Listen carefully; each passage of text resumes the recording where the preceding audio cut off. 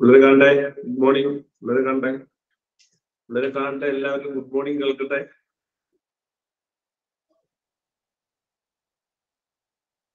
എല്ലാവരും good morning കേൾക്കട്ടെ. പിള്ളേരെ കാണട്ടെ. Good morning, sir. Morning, sir. Good morning, sir. Good morning, sir. Good morning, sir. Good morning, sir.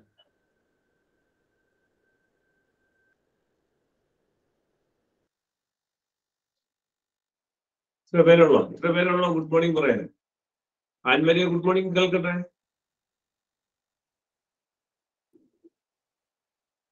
Sound ആവണില്ല. ശരി, ഒന്ന് കേൾക്കട്ടെ. ഷാമിനെ ഗുഡ് മോർണിംഗ് കേൾക്കട്ടെ. ആ, നീ വിളിച്ച് സ്പെഷ്യലായിട്ട് പറയണം അല്ലേ? തിരക്കുള്ള ആളുകളാണ്. സാറിന് ഒരു ഗുഡ് മോർണിംഗ് പറയാൻ, അല്ലെങ്കിൽ ഒരു പോസിറ്റീവായിട്ടുള്ള ഒരു ആംബിയൻസ് ഉണ്ടാക്കാനുള്ള സമയം പോലും ഇല്ല. തിരക്കാണ്. അതിന്റെ ഇടയ്ക്ക് ഗുഡ് മോർണിംഗ് അല്ലേ ഷാമിനെ? അതിന്റെ ഇടയ്ക്കാണ് ഗുഡ് മോർണിംഗ്. എന്ത് ഗുഡ് മോർണിംഗ് സാറേ? ശരി, അജിസലെ ഗുഡ് മോർണിംഗ് കേൾക്കട്ടെ. അജിസലെ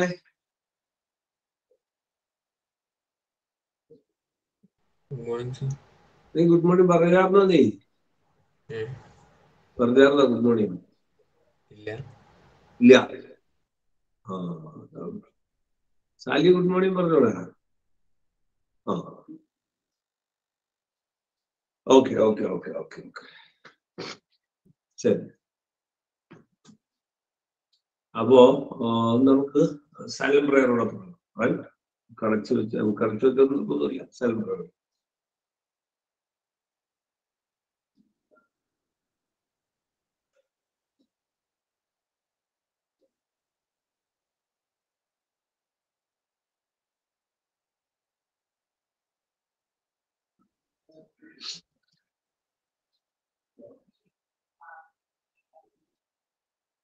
ഓക്കെ, ശരി. അപ്പൊ നമ്മൾ ചാപ്റ്റർ 10 ബാക്കിലേക്കാ പോണേ. അങ്ങനെ നമ്മൾ അറേഞ്ച് ചെയ്താൽ chapter 10 wave optics.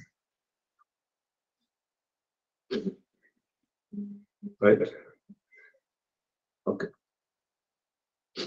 Chapter 10 wave ഒപ്റ്റിക്സില് നമ്മുടെ ബുക്കൊന്നും എടുത്തേ.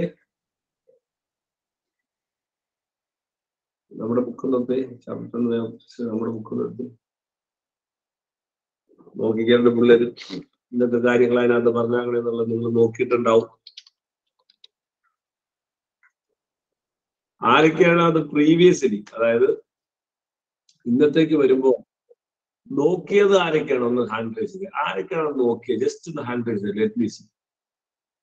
വേവ് ഒപ്റ്റിക്സ് ചാപ്റ്റർ നോക്കിയവർ 1 2 3 അധികം കയ്യിലധികം ഒന്ന് കൈ എടുത്ത് അധികം 3 4 5 6 7 8. ശരി, 8 പേരോളാണ് നോക്കിയാൽ ചാപ്റ്റർ നോക്കിയാൽ. ബാക്കിയുള്ളവർ നോക്കിയിട്ടില്ല എന്നുള്ളതാണ് ഒന്നാമത്തെ പ്രശ്നം. ഞാൻ പറഞ്ഞ പോലെ നോക്കാതിരുന്നാൽ അതിനകത്തേക്ക് നമുക്ക് ഓടിയെത്തൂല. എക്സാം ഉണ്ട്, എക്സാം വേറെ. നിങ്ങളിത് നോക്കിക്കൊണ്ടുവന്നാലാണ് നമ്മൾ ചെയ്യുന്ന പ്രോസസ്സിൽ ഗുണം ചെയ്യും. ഇന്ന് പഠിച്ചു വെക്കുക, എക്സാമിലേക്ക് പഠിക്കാൻ നിൽക്കരുത്. വേറെ ഒന്നും നമ്മൾ പറഞ്ഞു തരില്ല. എന്ത് ക്ലാസ് നന്നായില്ലാന്നോ ക്ലാസ് നമ്മൾ ഈ പറഞ്ഞ പ്രോസസ്സ് ചെയ്തുകൊണ്ട് വന്നാൽ ഇതൊക്കെ ഗുണമാണ്. അല്ലാതെ ക്ലാസ് നന്നാവില്ല. നമ്മൾ ക്യാപ്സൂൾ തന്നെ ഇന്ന് കാണാതെ പഠിച്ചു നമ്മൾ പറയുന്നില്ല. നമ്മളിത് അതിന്റെ ആ പാറ്റേൺ ആണ് പറഞ്ഞത്. പിള്ളേരെ അത് നോക്കിക്കൊണ്ട് നിർബന്ധമായിട്ട് നല്ലത് ശരിയാവുള്ളൂ. ഓക്കെ, ശരി. അപ്പോ അതിനകത്ത് എന്തൊക്കെയാ പറഞ്ഞാണ് നോക്ക് പിള്ളേര്? എന്തൊക്കെയാ പറഞ്ഞാണ് നോക്ക്?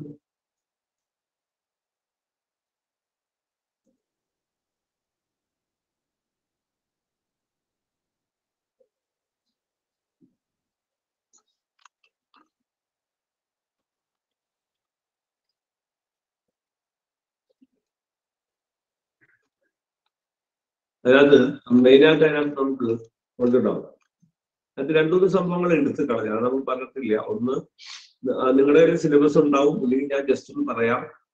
ഇന്റർഫറൻസിന്റെ യങ്സ് എക്സ്പെരിമെന്റും ഇന്റർഫറൻസിന്റെയും ഫൈനൽ എക്സ്പ്രഷൻ മാത്രമാണ് ഞാൻ തന്നിരുന്നത്. ഡെറിവേഷൻ വേണ്ടെന്ന് പറഞ്ഞിട്ടുണ്ട്. ഫ്രിഞ്ച് വിത്തിനെ കുറിച്ച് കാര്യമായിട്ടൊന്നും പഠിക്കേണ്ടതാണ്. ഡിലേറ്റ് എക്സ്പ്രഷൻ ഫോർ ഫ്രിഞ്ച് വിത്ത് ഒന്നും വേണ്ടെന്നാണ് പറഞ്ഞത്. പിന്നെ ഡിഫ്രാക്ഷൻ എന്താണെന്ന് ജസ്റ്റ് ഒന്ന് പറഞ്ഞിട്ടുണ്ടാവുക. പിന്നെ അതിനകത്ത് പോളറൈസേഷൻ എന്താണെന്ന് പറഞ്ഞിട്ടുണ്ടാവുക. പോളറൈസേഷൻ ബൈ സ്കാറ്ററിംഗ് റിഫ്ലക്ഷൻ ഇല്ല. അപ്പൊ യഥാർത്ഥത്തില് ആദ്യം കുറച്ച് ഭാഗങ്ങളെ അതിനകത്ത് വരുന്നുള്ളൂ. ഡയോപ്റ്റിക്സിലെ കുറച്ച് ഭാഗം. അപ്പൊ അത് ഉറപ്പായിട്ട് ചോദിക്കും. അതിൽ ഒന്നാമത്തെ സംഭവമാണ് നമ്മുടെ ഹൈഗൻസ് വേവ് തിയറി. അപ്പൊ അത് ഉറപ്പാണ്. ഹൈഗൻസ് വേവ് തിയറി എന്താണെന്നും, കാരണം വേറെ ഒന്നുമില്ല ചാപ്റ്ററിൽ, വേറെ ഒന്നും ചോദിക്കാനില്ല. പണ്ടത്തെ ക്വസ്റ്റ്യൻ പേപ്പർ വെച്ച് നമ്മൾ നോക്കിയിട്ട് കാര്യമില്ല. ക്വസ്റ്റ്യൻ പേപ്പർ ഞാൻ കാണിച്ചു തരാം. അപ്പൊ ആദ്യം വരുന്ന Huygens wave theory. Huygens wave theory എന്താണെന്ന് ആരാ പറഞ്ഞത്? ഹൈഗൻസ് വേവ് തിയറി എന്താണെന്ന് ആരാ പറയണത്? ആർക്ക് പറയാം? ഹൈഗൻസ് വേവ് തിയറി എന്താ? സുഹാനൊന്ന് പറഞ്ഞു നോക്കി. എന്താണെന്ന് പറഞ്ഞു നോക്കി. ബുക്ക് ഉണ്ട് നിങ്ങളുടെ കയ്യിൽ? ബുക്ക് വെച്ചോ. ബുക്ക് ഇല്ലാതെ പറയാൻ പറ്റിയ അത്ര ബെസ്റ്റ് പറഞ്ഞു. Each point on the wavefront is the source of secondary disturbance, which spread out in all directions with the speed of the wave. If we draw a common tangent to all these disturbances, we get a new wavefront. അതാണ് ഞാൻ തന്ന statement. അങ്ങനെ തന്നെ പഠിച്ചു വന്നു. Huygens wave theory ചോദിച്ചാൽ അങ്ങനെ തന്നെ ചോദിച്ചു. ഒന്ന് പറഞ്ഞേ ലുക്കുമാനെ, ഒന്ന് വായിച്ചത് കേൾക്കട്ടെ ലുക്കുമാനെ. Each point of the wavefront is the source of secondary disturbance. അങ്ങനെ തന്നെ പഠിച്ചോളൂ. ഇങ്ങനെ തന്നെ പഠിച്ചോളൂ. ഉറപ്പാണിത്. 90% മുകളിലുള്ള ചോദ്യമാണ്. Is the source of secondary disturbance. അതെ, which is spread out in all direction with the speed of the wave. With the speed of the wave in അതേ സ്പീഡ് സ്പ്രെഡ് ഔട്ട്. പിന്നെ ഒരു സെന്റൻസ്, അത് ഒന്നാമത്തെ പോയിന്റ്. ഒരു sentence കൊടുക്കണം.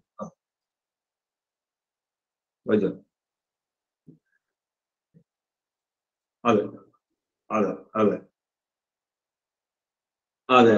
അടുത്ത wave front കിട്ടണമെങ്കിൽ കോമൺ ടാൻജന്റ് വരയ്ക്കുക. ഇത്തരം കാര്യങ്ങൾ പറഞ്ഞാൽ മതി. എന്നിട്ട് വേണമെങ്കിൽ നിങ്ങൾ ആ ഫിഗറോട് ജസ്റ്റ് ഒന്ന് ഇങ്ങനെ കാണിച്ചോളൂ. ഇങ്ങനെ കാണിച്ചുള്ള ഒരു ഫിഗറോട് കാണിച്ചോളൂ. ഇങ്ങനെ സോഴ്സ് ആക്കി നിർത്തും.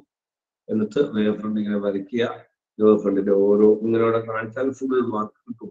2 മാർക്ക് നമുക്ക് S1, S2, S3 അതിങ്ങനെ സ്പ്രെഡ് ഔട്ട് ചെയ്യുന്നതായിട്ട് കാണിക്കുക. ഓരോന്നും സ്പ്രെഡ് ഔട്ട് ചെയ്യാം. കാണിച്ചാൽ ഹൈഗൻസ് ശരി. വേവ് ഒപ്റ്റിക്സിന്റെ ചോദ്യം പറയുന്നത് നേരെ ഹൈഗൻസ് വേവ് തിയറി ചോദിക്കുന്നില്ല.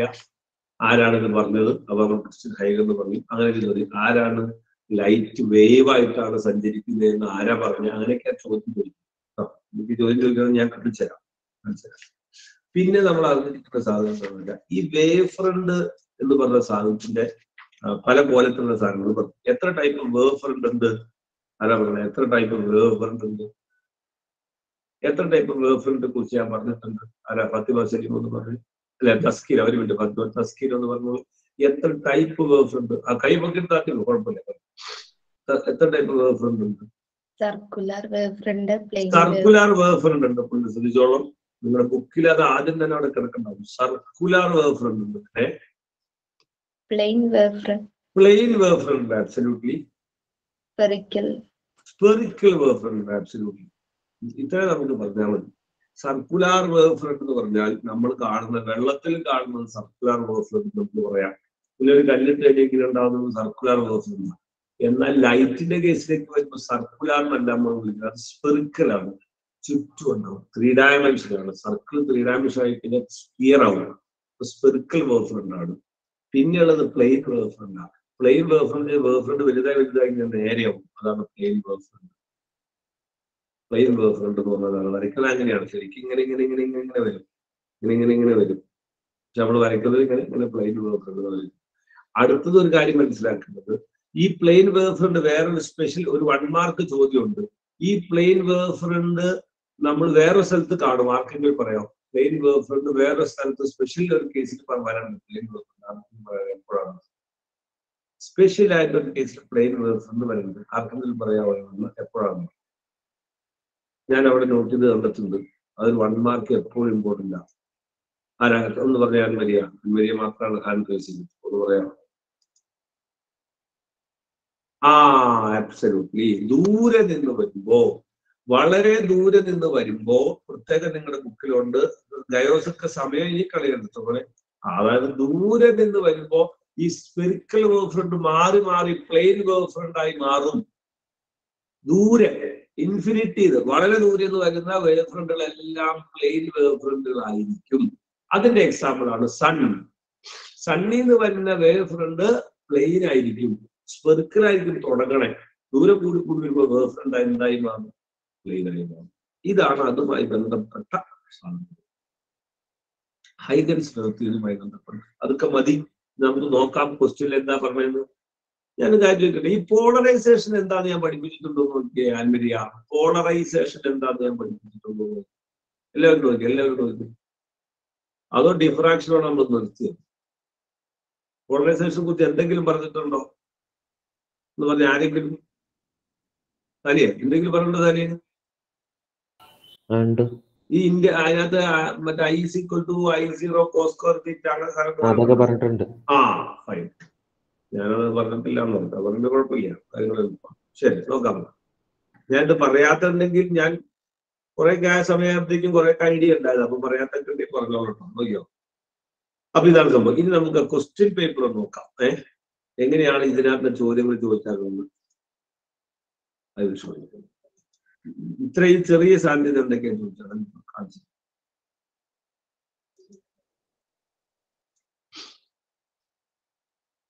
നിങ്ങൾ ക്വസ്റ്റ്യൻ പേപ്പർ അയച്ചിട്ടുണ്ട്. ക്വസ്റ്റ്യൻ പേപ്പർ ഇതിനകത്ത് എങ്ങനെ ഇത്രയും ഭാഗത്ത് നിന്ന് ഈ ഹൈഗൻസ് ലോകത്തിന് എങ്ങനെയാണ് ചോദിക്കുന്നത്? എളുപ്പമായിട്ട് കിട്ടും, ഉറപ്പായിട്ട്. പറഞ്ഞോ. അതെ, സർക്കുലർ വേവ് ഫ്രണ്ട് 3 ഡയമെൻഷൻ ആവുമ്പോൾ സ്പെറിക്കൽ വേവ് ഫ്രണ്ട് ആവും. ലൈറ്റിന്റെ കേസിലൊക്കെ സാധാരണ സ്പെറിക്കൽ വേവ് ഫ്രണ്ട്. സർക്കുലർ നമുക്ക് വെള്ളത്തിലൊക്കെ എടുത്തു പറയാവുന്ന മാത്രം. വെള്ളത്തിലൊക്കെയാണ് നമുക്ക് കാണാൻ പറ്റും. ലൈറ്റിലാണ് നമുക്ക് കൂടുതൽ ഇപ്പൊ വേവ് ഒപ്റ്റിക്സ് പറഞ്ഞത്. അതൊക്കെ സ്പെറിക്കൽ വേവ് ഫ്രണ്ട്. ഇത് നോക്കിയത് ഞാൻ 1-2 ക്വസ്റ്റ്യൻ ഞാൻ നോട്ട് ചെയ്ത് വെച്ചിട്ടുണ്ട്. നോക്കിയേ. 1 C നിങ്ങൾ നോക്കിയേ. ഇതാണ് ഒരു ചോദ്യം ഞാൻ പറഞ്ഞത്. 1 C എന്നാ. Mention the shape of wave front for the portion of wave front of light from a distant star intercepted by the earth. Mention the shape of wave front plane. അതാണ് ഒന്ന്. പിന്നെ നമ്മൾ കണ്ടാലുള്ള ക്വസ്റ്റ്യൻ. അപ്പൊ question number 1 നിങ്ങൾ എഴുതി വെക്കുക കേട്ടോ. ഇതിന്റെ ടോപ്പിക്കിന്റെ താഴെ തന്നെ നിങ്ങൾ എഴുതി വെക്കുക കേട്ടോ. ഇത് നോക്കി. Huygens principle help us to find the shape of wave front. Shape of wave front originated from a tube light. Tube ലൈറ്റിൽ നിന്നും വരുന്ന അത് നല്ലൊരു ചോദ്യം. നമ്മൾ പറയാത്ത ടൈപ്പ്. ട്യൂബ് ലൈറ്റ് ഇങ്ങനെയാണ്. ഈ ട്യൂബ് ലൈറ്റിൽ നിന്നും വരുന്ന വേവ് ഫ്രണ്ടിന്റെ ഷേപ്പ് എന്തായിരിക്കുന്നു അത് നമ്മൾ പറയാത്ത ടൈപ്പ്. ഇങ്ങനെ വന്ന് ഇങ്ങനെ ഇങ്ങനെയായിരിക്കും ഷേപ്പ്. ചുറ്റിന്നും പോകും. അപ്പൊ നമുക്ക് സിലിണ്ടറിക്കൽ എന്ന് പറയാം. അതാ ഒരു ട്യൂബ് ലൈറ്റിൽ നിന്ന് പുറത്തേക്ക് പോകുന്നത്. ലൈറ്റ് ഇങ്ങനെ പുറത്തേക്ക് പോകില്ലേ? അപ്പൊ നമ്മൾ ട്യൂബ് ഇങ്ങനെ ഇട്ട് കഴിഞ്ഞാൽ ഇവിടെ നിന്ന് പുറത്തേക്ക് പോകുമ്പോൾ പുറത്തേക്ക് എല്ലാ സ്ഥലത്തും പറഞ്ഞില്ല. അപ്പൊ നമ്മൾ നമുക്ക് സിലിണ്ടർ ഷേപ്പിലേക്ക് പോയിക്കൊണ്ടിരിക്കും കേട്ടോ. അത് നമുക്ക് സിലിണ്ടർ ഷേപ്പ് എന്ന് പറയാം. ക്വസ്റ്റ്യൻ നമ്പർ ഇട്ടോളാം കേട്ടോ. ക്വസ്റ്റ്യൻ നമ്പർ ഇട്ടോളാം ചെയ്യുന്നു. അപ്പൊ അങ്ങനെ 1 മാർക്കുള്ള ഇതിനകത്ത് ചോദിക്കാം. പിന്നെ നമുക്ക് പറയാവുന്നത് 15A. A wavefront is defined as surface of constant phase. The energy of the wave travels in a direction. നമ്മളൊക്കെ പറഞ്ഞിട്ടുണ്ടാവില്ല. വേവ് ഫ്രണ്ട് എന്ന് പറയുന്ന ആളിങ്ങനെ മുന്നോട്ട് പോയിക്കൊണ്ടിരിക്കും. അപ്പൊ ഇവിടെയാണ് സോഴ്സ് എങ്കിൽ, എവിടെയാണ് നമ്മൾ അനക്കമെങ്കിൽ വേവ് ഫ്രണ്ട് ഇങ്ങനെ മുന്നോട്ട് പോയിക്കൊണ്ടിരിക്കും. ഇതിന്റെ എനർജി ഉണ്ടല്ലോ, ഈ വേവിന്റെ എനർജി എന്ന് പറയുന്നത് പണ്ട് ഞാൻ പറഞ്ഞ ഇവന്റെ വൈബ്രേഷൻ പെർപെൻഡിക്കുലർ ആയിട്ടെന്ന് പറഞ്ഞ പോലെ ഇവന്റെ എനർജി എപ്പോൾ perpendicular to the wave front ആയിക്കോട്ടെ. വേവ് ഫ്രണ്ടിന്റെ അതേ ഡയറക്ഷനിലല്ലായിരിക്കും. സ്പീഡ് ആ വേവ് ഫ്രണ്ടിന്റെ അതേ ഡയറക്ഷനിലായിരിക്കും. വേവ് മൂവ് ചെയ്യുന്നതിന്റെ വേവ് ഫ്രണ്ട് അങ്ങോട്ടാണ് വേവ് മൂവ് ചെയ്യുന്നത്. സ്പീഡും അത് തന്നെ. പക്ഷെ എനർജി അതിന് പെർപെൻഡിക്കുലർ ആയിരിക്കും. നമ്മൾ അങ്ങനെ കൂടുതൽ ഡീപ്പായിട്ട് നമ്മൾ പറഞ്ഞിട്ടില്ല. ഇപ്പൊ ഒന്ന് മനസ്സിലാക്കാൻ വേണ്ടി പറഞ്ഞു. പിന്നെ ഹൈഗൻസ് പ്രിൻസിപ്പിൾ കാണുന്നതാണ്. ഹൈഗൻസ് പ്രിൻസിപ്പിൾ എക്സ്പ്ലെയിൻ പിന്നെ കാണുന്നത് line source. According to Mr. Huygens wave theory, light emerging from a source as wavefronts. What is the shape of the wavefront emerging from a linear source? Linear source ഈ ട്യൂബിന്റെ പോലത്തെ line source ഇങ്ങനെയാണ്, ഇങ്ങനെ light വരികയാണ്. അതാണ് ഈ linear source ഉദ്ദേശിക്കുന്നത് കേട്ടോ. അതിന്റെ ഷേപ്പ് എന്താന്ന്, അതിന്റെ ഷേപ്പ് നമ്മൾ സിലിണ്ടറിക്കൽ തന്നെ പറയേണ്ടി വരും. ലൈൻ സോഴ്സ് എന്ന് വെച്ചാൽ ഇത് പോയിന്റ് സോഴ്സ് എന്ന് വെച്ചാൽ ഇത് കണ്ടോ, ഇത് പോയിന്റ് സോഴ്സ് ആണ്. നമ്മുടെ ബൾബ്, സണ്ണ്, അതൊക്കെ നമ്മൾ അങ്ങനെ പറയാം. ഒരു സെന്ററിൽ നിന്ന് ഇങ്ങനെ വരികയാണ്. ലീനിയർ സോഴ്സ്, ട്യൂബ് ഒരു ലീനിയർ സോഴ്സാണ്, നമ്മൾ അങ്ങനെ പറയാം കേട്ടോ. ശരി, അതുകൊണ്ട് അത് 1 മാർക്ക് ഉണ്ട് ചോദിച്ചിട്ടുണ്ട്. ഹൈഗൻസിന്റെ 1 മാർക്കുകൾ അങ്ങനെ കുറെ ചോദിച്ചിട്ടുണ്ട്. നോക്കിയേ, പിന്നെ നോക്കിയപ്പോൾ ക്വസ്റ്റ്യൻ നമ്പർ 21 നോക്കിക്കേ. പിന്നെ ഒന്ന് പറഞ്ഞേ മുഹമ്മദ് മായിനെ, ക്വസ്റ്റ്യൻ നമ്പർ 21 എന്ന് പറഞ്ഞ പോലെ എവിടെ?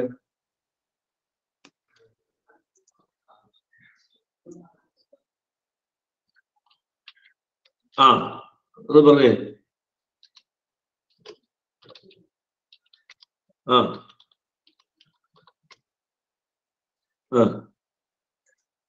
അതെനിക്കിപ്പം പറഞ്ഞേ, ഞാനിപ്പോ പറഞ്ഞു തന്നെയാണ്. അത് സംശയം പറയരുത്, ഇനി അതിന് സംശയമില്ല. ഇനി ഇത് പഠിക്കേണ്ട ആവശ്യമില്ല. എന്താ പഠിക്കേണ്ട ആവശ്യം? നമ്മൾ പഠിച്ചതിന്റെ എക്സ്ട്രാ സാധനങ്ങൾ നമ്മൾ കണ്ടു. ഓക്കെ, അതിപ്പോ സിലിണ്ടറിക്കലാണ് ഒരു പുതിയ സാധനം വന്നത്, അത് വിടരുത്. സിലിണ്ടറിക്കൽ നമ്മൾ വന്നത് വിടരുത്. ശരി, പിന്നെ അതിനകത്ത് വരുന്നത് കാര്യമായിട്ട് ഹൈഗൻസ് നമുക്ക് ചെയ്യാവുന്നതാണ്. സ്റ്റേറ്റ് ഹൈഗൻസ് പ്രിൻസിപ്പിൾ 2 മാർക്കിന് 2020. പിന്നെ ലൈറ്റ് വേവ്സ് എന്താ nature? Light wave transverse nature ആട്ടോ, ലോഞ്ചിറ്റ്യൂഡിനല്ല, സൗണ്ട് ആണ് ലോഞ്ചിറ്റ്യൂഡ്.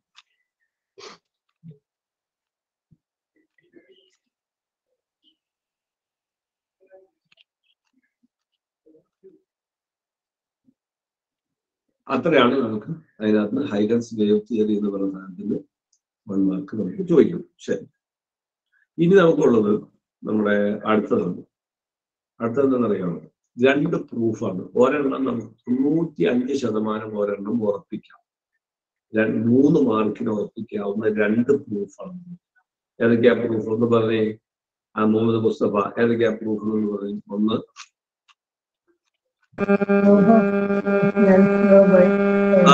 ഒന്ന് സ്നെൽസ് ലോ പ്രൂവ് ചെയ്യാമെന്ന്. രണ്ടാമത്തേതാ അഫ്ലെ?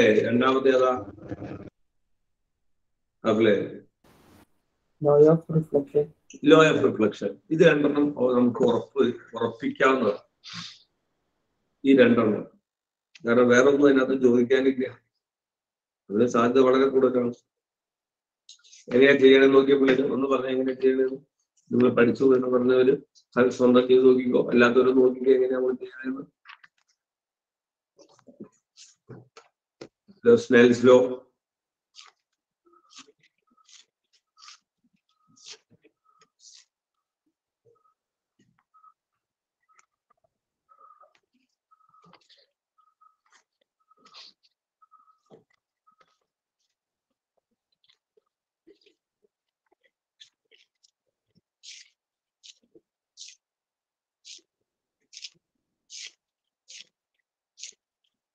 ഓക്കെ, കിട്ടിയിട്ടുണ്ട്.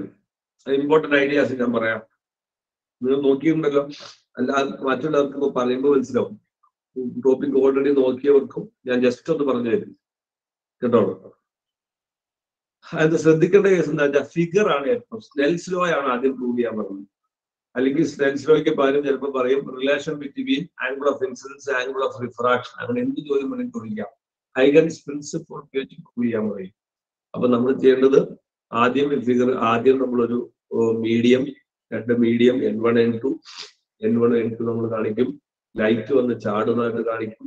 ലൈറ്റ് വന്ന് ചാടുമ്പോൾ വേവ് ഫ്രണ്ട് ആയിട്ടാണ് വന്ന് ചാടുന്നത്, സ്ട്രെയിറ്റ് ആയിട്ട് തന്നെ വരയ്ക്കണം.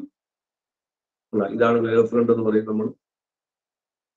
ഇത് ഐഡിയ ഒക്കെ അതിനകത്ത് ഉണ്ടാവും. ഇങ്ങനെ വന്ന് ചാടുക എന്ന് പറയണം. എന്നിട്ട് ഇവിടെ നിന്ന് നമ്മൾ കടക്കുമ്പോൾ തന്നെ ഇതിനകത്ത് വേറൊരു കോംപ്ലിക്കേഷൻ ഒക്കെ ഉണ്ട്. നിങ്ങൾക്ക് അത് വരാറില്ല, CBSEക്കാണ് വരാറുള്ളത്. ഇത് റെയറർ മീഡിയമാണ്, ഇത് ഡെൻസർ മീഡിയമാണ്. ശ്രദ്ധിക്കണം, ശരിക്കും 2 കേസ് ഉണ്ട്. റയറർ ടു ഡെൻസർ ഉണ്ട്, ഡെൻസർ ടു റയറർ ഉണ്ട്. അത് പിള്ളേർ നടത്തിയിരിക്കുന്നതാ. കുറച്ചുകൂടെ ഡീപ്പായിട്ടുള്ള, കുറച്ചുകൂടെ ഡെപ്തിലേക്ക് പോകുമ്പോൾ പിള്ളേരെ ഞാനൊക്കെ ചിലപ്പോൾ മാറി ചോദിച്ചാൽ അത്ര ഉള്ളൂ. ടെക്സ്റ്റ് ബുക്കിൽ രണ്ടും ഉണ്ട്. റയറർ നമുക്ക് ഇക്കൊല്ലം നമ്മൾ അതും പ്രതീക്ഷിക്കണം. കാരണം കുറെ കട്ട് ചെയ്യുമ്പോൾ ചിലപ്പോൾ തിരിച്ചു മറിച്ചിട്ട് ചോദിക്കാം. റയറർ ടു ഡെൻസർ ഉണ്ട്, ഡെൻസർ ടു റയർ ഉണ്ട്. അപ്പൊ റയറർ ടു ഡെൻസർ വരുമ്പോൾ നിങ്ങൾ ഫിഗർ വരയ്ക്കുമ്പോൾ ശ്രദ്ധിക്കേണ്ടതാന്ന് വെച്ചാൽ ഈ റേ ഇവിടെ നിന്ന് റയറർ ടു ഡെൻസർ ആകുമ്പോൾ ടുവേഴ്സ് ദ നോർമൽ, നോർമലിന്റെ അടുത്തേക്ക് വരും. മറ്റവൻ അങ്ങനെ തന്നെ മൂവ് ചെയ്യും, മറ്റവൻ അവിടെ തന്നെ അങ്ങനെ കണ്ടിന്യൂ ചെയ്യും. എന്നിട്ട് ഇവിടെ വന്നു കഴിയുമ്പോൾ നമ്മൾ ഇവിടുന്ന് വീണ്ടും ജോയിൻ ചെയ്യും. ഇങ്ങനെയാണ് റയറർ ടു ഡെൻസറിലെ ഫിഗർ വരുന്നത്. ക്ലിയർ ആണ് ഉള്ളത്, നമ്മുടെ ബുക്കിന്റെ ക്ലിയർ ആണ്. എന്നാൽ ഡെൻസർ ടു റയറർ വരുമ്പോൾ കളി മാറും. ഡെൻസർ ടു റയറർ ഇതേ സാധനം തന്നെ നോക്കണ്ടാവും, ഞാൻ കാണിച്ചു തരാം. ഡെൻസർ ടു റയറിന് നമുക്ക് മാറ്റിയാൽ ഇത് തന്നെ മാറ്റമല്ല, ഇത് അങ്ങനെ തന്നെ വരും. പിള്ളേരെ ഓർത്തിരുന്ന് നോക്കുക. ഡെൻസർ ടു റയറർ വന്നാൽ ഈ ഫിഗർ നമ്മൾ മാറ്റം വരുത്തിട്ട് ഇങ്ങനെ വരയ്ക്കുന്നുണ്ട്, ഇങ്ങനെ വരയ്ക്കുന്നുണ്ട്. ലൈറ്റ് റേ പോണേന്റെ അപ്പൊ നമ്മൾ ഇത്രയോടെ ഈ സാധനത്തെ നമ്മൾ അത് വരയ്ക്കുമ്പോൾ ഇത് ഇത്രയോടെ ഈ സാധനത്തിൽ ചിരിക്കുന്നുണ്ട്. ഇവിടെ ലൈറ്റ് റേകൾ ചിരിച്ചിട്ട് കുറച്ചുകൂടെ കുത്തനാക്കിയാൽ നല്ലതാണ്. ഇങ്ങനെ ഒന്ന് ജാടി ലൈറ്റ് ഇങ്ങനെ പോകും, ഒന്ന് ജാഗ്രത ലൈറ്റ് ഇങ്ങനെ പോകും. എന്നിട്ട് ജോയിൻ ചെയ്യും, എന്നിട്ട് ജോയിൻ ചെയ്യും. ബാക്കിയെല്ലാം ചെയ്യണം അതുപോലെ തന്നെ, ഒരു മാറ്റമില്ല. പക്ഷെ ഫിഗറിൽ ഒരു മാറ്റം ഉണ്ടാവും. അത് പിള്ളേരെ നോക്കി വെച്ചാൽ നല്ലതാണ്. ഡീപ്പായി ചോദിക്കുമ്പോൾ അങ്ങനെ ചോദിച്ച് കളയാൻ സാധിക്കും. റയറർ ടു ഡെൻസർ എന്ന് പറയുന്നതിന് പകരം ഡെൻസർ ടു റയർ എടുത്തു പറയും. പക്ഷെ വേറെ ഒന്നും പറഞ്ഞിട്ടില്ലെങ്കിൽ നിങ്ങൾ എന്ത് ചെയ്താൽ മതി, റയറർ ടു ഡെൻസർ സാധാ ഫിഗർ ചെയ്താൽ മതി. ഞാൻ നേരത്തെ വരച്ച സാധാ ഫിഗർ വരെ ചെയ്താൽ മതി. ഓക്കെ, ഒന്നും പറഞ്ഞിട്ടില്ലെങ്കിൽ. എടുത്ത് പറഞ്ഞിട്ടുണ്ടോ എന്ന് നോട്ട് ചെയ്ത് വെക്കണം, എടുത്ത് പറഞ്ഞിട്ടുണ്ടെങ്കിൽ ശ്രദ്ധിക്കണം. ഓക്കെ, അപ്പൊ സാധാരണ കേസിൽ ലൈറ്റ് റേക്കിനെ വന്ന് ചാടി സ്ട്രെയിറ്റ് ആയിട്ട് കേട്ടോ, വേവ് ഫ്രണ്ട് ആയിട്ട് നമ്മൾ വരച്ചു. ഇതാണ് ലൈറ്റ് റേ ചാടിയത്. ഇവിടെ നമ്മൾ ഇങ്ങോട്ട് വലിയതായിട്ട് കാണിച്ചു. അപ്പോഴത്തേക്ക് അവൻ ഇവിടെ എത്തിന്ന് പറയും, ഇതിനെ ജോയിൻ ചെയ്യും, ഇവിടെ ഷേപ്പ്. ഇവിടെ 90 ഡിഗ്രി ആവണം, അപ്പൊ അതിലേക്ക് ഉണ്ടായിരിക്കും 90 ഡിഗ്രി. ഓക്കെ, ഇവിടെ 90 ഡിഗ്രി ഉണ്ടാവും. എന്നിട്ട് നമ്മൾ ഇതിനെ വെലോസിറ്റി പറയും, ഇതിനകത്ത് V1T പറയും, ഇവിടുന്ന് ഇവിടം വരെ. അപ്പൊ നമ്മൾ പറയും ഇവിടെ വെലോസിറ്റി V2T എന്ന് പറയും, ഇവിടെ ഇങ്ങോട്ട് പോയെന്ന് പറയും. പിന്നെ ഇതിനകത്ത് ആംഗിൾ ഓഫ് I പറയും, ഇവിടെ ആ I തന്നെയാണ് ഇവിടെ I ആന്ന് പറയും. ആംഗിൾ R ഇവിടെ പറയും, ആ R തന്നെയാണ് ഇവിടെ വന്നതെന്ന് പറയും, 90ക്ക് വെച്ചിട്ട്. പിന്നെ നമ്മൾ ചെയ്യുന്നത് സൈനായി, രണ്ടിലും സൈനായും സൈനാറും എടുക്കും. അത്രയും കഴിഞ്ഞാൽ പിന്നെ അത്രേ ഉള്ളൂ. സൈനായി ഈസ് എടുക്കും. സൈനായി എന്ന് പറഞ്ഞാൽ ഇവിടെ നിന്ന് ഓപ്പോസിറ്റ് എടുക്കും, ഓപ്പോസിറ്റ് ബൈ ഹൈപ്പോട്ടിന്യൂസ് എടുക്കും. അപ്പൊ ഇത് AD എന്നൊക്കെ നമ്മൾ വിളിച്ചിട്ടുണ്ടാവും ABCD. അപ്പൊ സൈനായി is equal to V1T by AD എന്ന് വിളിക്കും. അതേപോലെ സൈൻ R എടുക്കും, sign R is equal to V2T by AD എന്ന് എടുക്കും. ഇതിപ്പോ പഠിച്ചവർ ഇതിങ്ങനെ ഒന്നുകൂടെ ഒന്ന് റിഫ്രഷ് ചെയ്ത് കേട്ടാൽ മതി, വേറെ ഒന്നും ചെയ്യും. നേരെ സൈനായി ബൈ സൈൻ പണി അത്രേ ഉള്ളൂ. സൈനായി ബൈ സൈൻ R എടുക്കും, കട്ട് ചെയ്ത് കൊടുക്കും. അപ്പൊ AD കട്ടായി പോകും, T കട്ടായി പോകും, ബാക്കി V1 ബൈ V2. ഈ V1 ബൈ V2 നമുക്ക് N1 ബൈ N2 ആക്കാം. അപ്പൊ വിയും സിയും തമ്മിൽ ബന്ധമുണ്ട്. അത് വെച്ചിട്ട് നമ്മൾ പറയും C ബൈ N1 ആന്ന് പറയും, C ബൈ N2. അപ്പൊ തല തിരിഞ്ഞു വരും. സൈനായി ബൈ സാധനം N2 ബൈ N2. ഇങ്ങനെയാണ് നമ്മൾ അതിന്റെ പ്രൂഫ് വേണ്ടി. അതേ ഉള്ളൂ, അതിന് ചെയ്യാൻ ഇത്രേ ഉള്ളൂ. പിന്നെ സെന്റൻസ് എഴുതുക, ഫിഗർ ഭംഗിയായിട്ട് എഴുതാൻ, നെറ്റ് എഴുതുക, അത്രയും കാര്യങ്ങളാണ്. ഓക്കെ, ഇത് തന്നെ രണ്ടാമത്തെ കേസാണ് റിഫ്ലക്ഷൻ. റിഫ്ലക്ഷൻ വഴി പ്രൂവ് ചെയ്യാൻ പറ്റും. ഓക്കെ, റിഫ്ലക്ഷനിൽ ഫിഗർ വരയ്ക്കാനാണ് നമ്മൾ പഠിക്കുന്നത്. ഫിഗർ വരയ്ക്കാൻ നിർബന്ധമായിട്ട് പഠിച്ചിട്ടുണ്ടാവും. ഇതാണ് റിഫ്ലക്ഷൻ. നമ്മൾ മിററാണ് അപ്പോൾ വരയ്ക്കുന്നത്. നോക്കിയിട്ടുണ്ടോ അവിടെ വന്ന് ലൈറ്റ് വന്ന് ചാടും, അത് നേരെ പ്ലെയിൻ വേവ് ഫ്രണ്ട് തന്നെയാണ്. ലൈറ്റ് വന്ന് ചാടും. ആ ഫിഗറൊക്കെ വരയ്ക്കാൻ ഞാൻ ശ്രദ്ധിച്ച് എന്തൊക്കെ ശ്രദ്ധിക്കണമെന്നൊക്കെ ഞാൻ പറഞ്ഞു തന്നിട്ടുണ്ട്. ഇത് വന്ന് ചാടുകയാണ്, ഇതാണ് പ്ലെയിൻ വേവ് ഫ്രണ്ട് വന്ന് ചാടുന്നത്.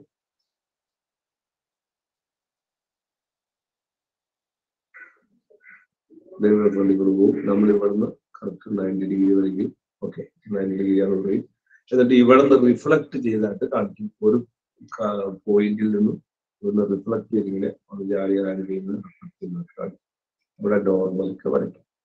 നമ്മൾ ഐസ് ഇട്ടാണ് പ്രൂവ് ചെയ്യുന്നത്. ആ പോണ പോക്കിൽ നമ്മൾ ജോയിൻ ചെയ്യും. ഇത് റിഫ്ലക്ട് ചെയ്ത് പോവാണ്. ഇവ ഇവിടെ എത്തിക്കഴിയുമ്പോൾ നമ്മൾ ഇവിടെ നിന്ന് ജോയിൻ ചെയ്യും. ഇത്ര നീറ്റ് വരയ്ക്കൊന്നുമില്ല.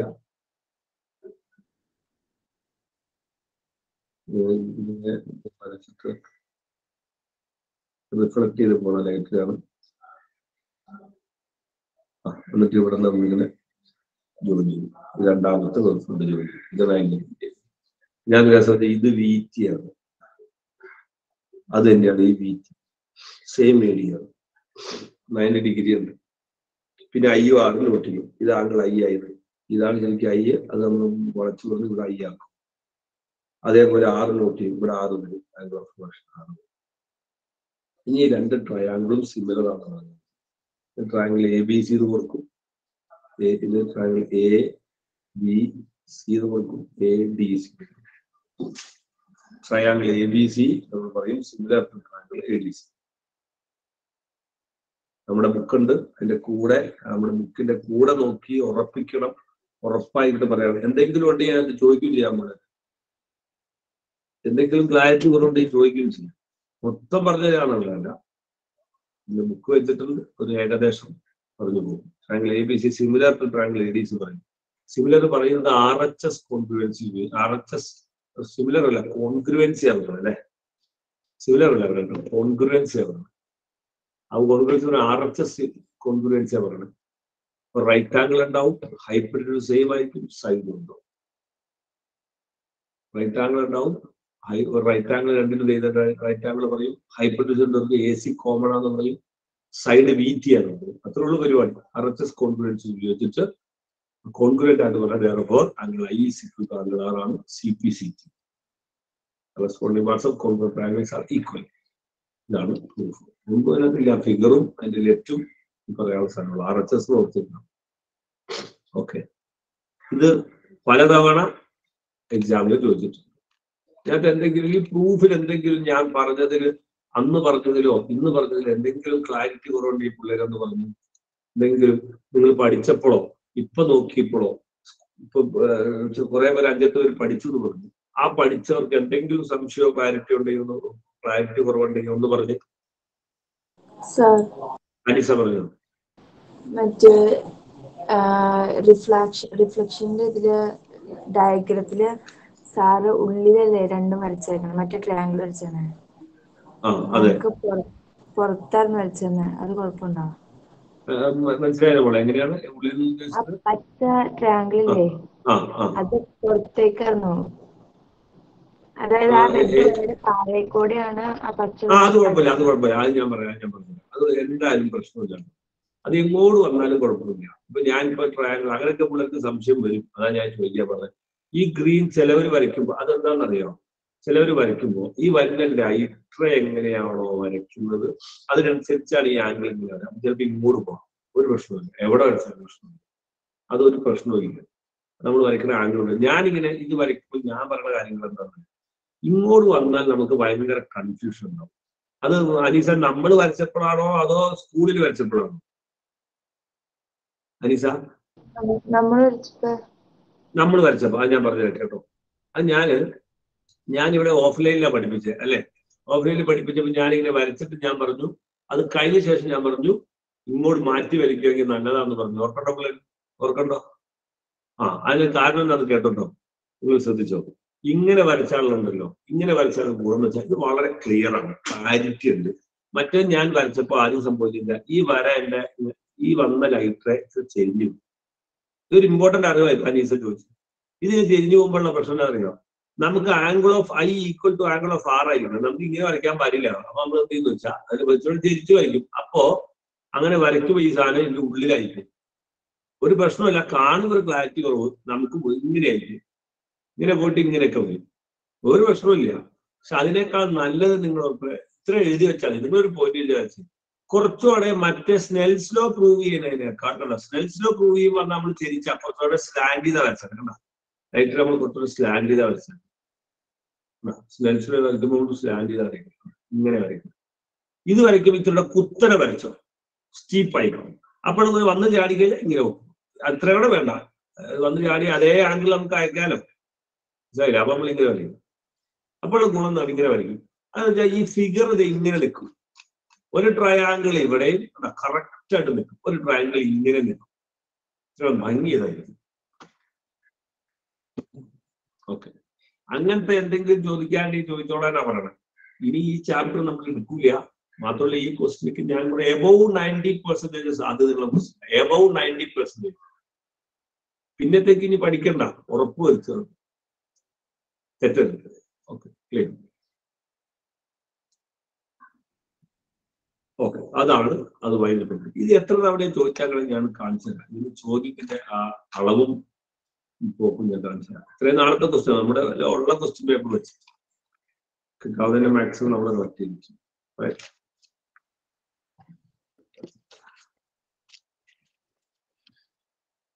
ക്വസ്റ്റ്യൻ ചോദിച്ച രീതി പറഞ്ഞില്ല.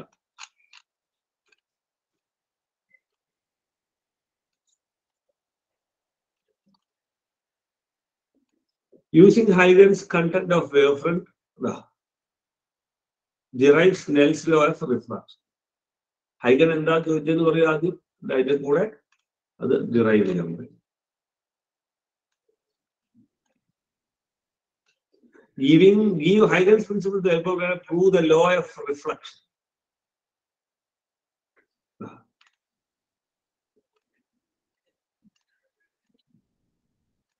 ഇതിനകത്ത് വേറെ കുറെ കണ്ടന്റ് ഉണ്ടായിട്ട് വരും കേട്ടോ. Prove Snell's law of refraction by using this figure. കണ്ടാ, ഈ ഫിഗർ വെച്ചിട്ട്. ആ ഫിഗർ തന്നെയാണ് നിങ്ങൾ കണ്ടത്, പേടിക്കരുത്. കണ്ടാ, വന്ന് ചാടി, ലൈറ്റ് വന്ന് ചാടി, ഇവിടെ 90 ഡിഗ്രി, ഇവിടെ ചാടി, നമ്മൾ ഇവിടുന്ന് വേവ് ഫ്രണ്ട് ഇങ്ങോട്ട് വരച്ചു. ഈ വരയൊന്നും കണ്ട് പേടിക്കരുത്. എനിക്ക് അങ്ങനെ പോണ വരകളാ. ഇത്രയാണ് നമ്മുടെ ഫിഗറുകൾ. IR എല്ലാം ഉണ്ട്. അപ്പൊ അവര് നമ്മളുടെ ചോദ്യത്തിന് ABC അവരെടുത്തു, ADC അവരെടുത്തു. ഇതിന് പകരം ചിലപ്പോൾ നാളെ ഒരു PQR എന്നിട്ട് യൂസിങ് ദിസ് ഫിഗർ എന്ന് വെച്ചാൽ നമ്മൾ പേടിക്കരുത്. ആ PQR വെച്ച് പറഞ്ഞോളൂ. ശരി. What is the change in the speed of propagation and the frequency of the refracted wave? Refracted wave in the speed വ്യത്യാസം എന്താണ്, ഫ്രീക്വൻസിയിൽ എന്താ വ്യത്യാസം? ഈ റിഫ്രാക്ട് ചെയ്ത വേവ് ഉണ്ടല്ലോ, ആ വേവിന്റെ സ്പീഡിൽ എന്താണ് മാറ്റമുള്ളത്, ഫ്രീക്വൻസിയിൽ എന്താണ് മാറ്റമുള്ളത്? ആർക്കെങ്കിലും പറയാമോ? റിഫ്രാക്ട് ചെയ്ത് പോകുന്ന അടുത്ത മീഡിയത്തിലേക്ക് കടക്കുന്ന, ഡെൻസർ മീഡിയത്തിലേക്ക് കടക്കുന്ന വേവ്, അതാണ് റിഫ്രാക്റ്റഡ് വേവ്. അതിന്റെ സ്പീഡിൽ വല്ല മാറ്റം ഉണ്ടാവും? ആർക്കെങ്കിലും പറയാമോ? സ്പീഡിൽ എന്തെങ്കിലും മാറ്റം ഉണ്ടാവും? ആർക്കെങ്കിലും പറയാമോ? ക്വസ്റ്റ്യൻ നമ്പർ ഇട്ടിട്ടുണ്ടാവും അല്ലെ? ആർക്കെങ്കിലും പറയാമോ? ഒന്ന് പറഞ്ഞ അഡ്ജസ്റ്റല്ലേ. നമ്മളൊരു വേവ് റയറർ മീഡിയത്തിൽ നിന്ന് ഡെൻസർ മീഡിയത്തിൽ കിടക്കുമ്പോൾ സ്പീഡിൽ എന്താ സംഭവിക്കണേ? സ്പീഡ് കുറയും. ഡെൻസർ മീഡിയത്തിൽ സ്പീഡ് കുറവാണ്. ഡെൻസർ മീഡിയത്തിൽ എന്താണ്? കട്ടി കൂടിയ മീഡിയമാണ്. ഡെൻസർ മീഡിയത്തിൽ കിടക്കുമ്പോൾ സ്പീഡ് കുറയും, റയറർ മീഡിയത്തിൽ സ്പീഡ് കൂടുതലായിരിക്കും. അതിലെ ക്വസ്റ്റ്യൻ നമ്പർ ഇട്ട് എഴുതാത്തന്തേ? ഡെൻസർ മീഡിയത്തിൽ സ്പീഡ് കുറയും. അതായത് ഡെൻസർ മീഡിയം എന്ന് പറയണേ. ഓക്കെ, ഇനി ഫ്രീക്വൻസിക്കോ? ഫ്രീക്വൻസി പ്രത്യേകം പിള്ളേർ മനസ്സിലാക്കേണ്ടത് ഇമ്പോർട്ടന്റ് പോയിന്റ് ആണ്. ഫ്രീക്വൻസി എന്ന് പറയുന്ന സാധനം എന്ത് മീഡിയത്തിലേക്ക് കടന്നാലും മാറൂല. കൃത്യം നോട്ട് ചെയ്യാം. അതൊരു 1 മാർക്ക് ചോദ്യമാണ്.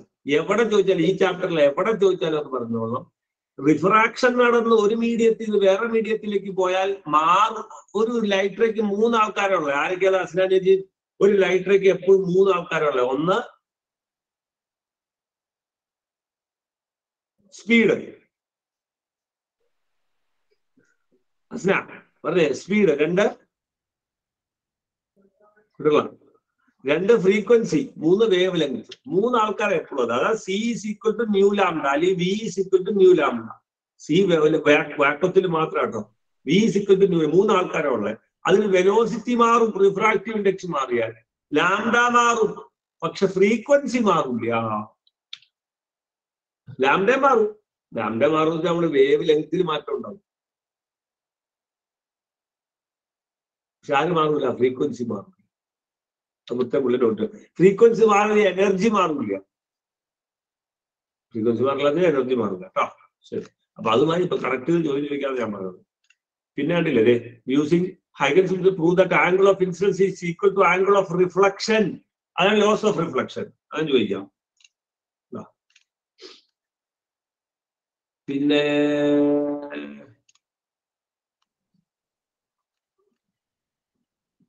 limit using 2021 using Huygens wave theory prove that angle of incidence is equal to angle of reflection. 3 മാർക്കാണ്. എത്ര ഉണ്ടായിരുന്നു ചെയ്യാൻ നോക്കി. യൂസിങ് അന്ന് തന്നെ ചോദിച്ചാൽ അന്ന് കുറെ ക്വസ്റ്റ്യൻ ചോദിച്ചില്ല. 2021 corona using Huygens wave theory derives Snell's law same 3, 4, 3, 7 mark. അന്ന് പിന്നെ ഒരു സ്പെഷ്യൽ ക്വസ്റ്റ്യൻ പേപ്പർ ഉണ്ടായിരുന്നു. പിന്നെ 2021 based Huygens wave show the angle of incidence is equal to angle of reflection. Using Huygens principle explain refraction of a plane wave with the help of a അത് പറഞ്ഞിട്ടില്ല അതിൻ്റെതാണ്. പക്ഷെ ഇതാണ് refraction, loss of refraction, state loss of refraction.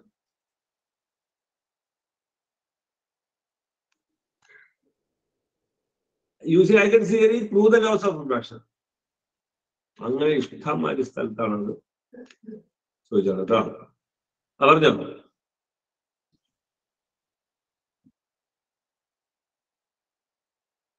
Rare to denser പോയി കഴിഞ്ഞാൽ യഥാർത്ഥത്തിൽ speed കുറയല്ലേ. അപ്പൊ അത് വെച്ച് നമുക്ക് കണക്ട് ചെയ്താൽ മതി.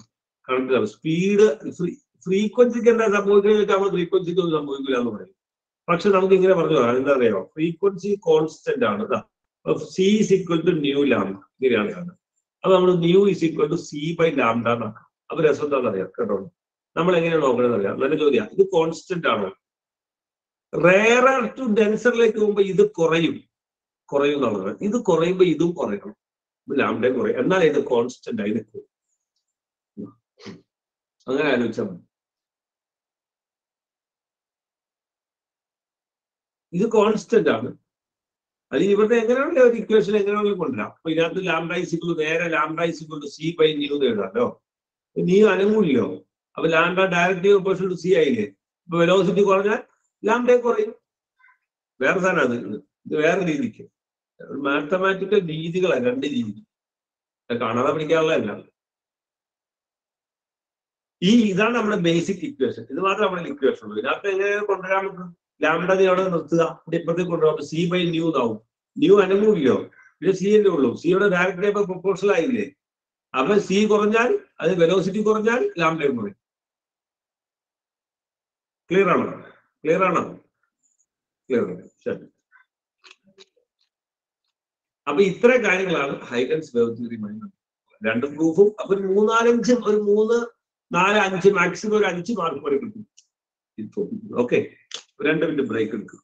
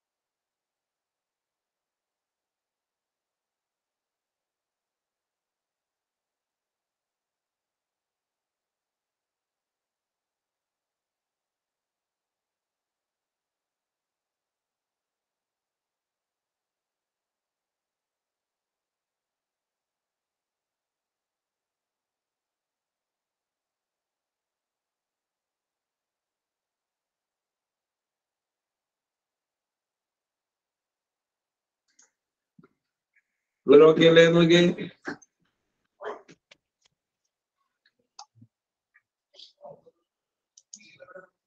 ഓക്കെ.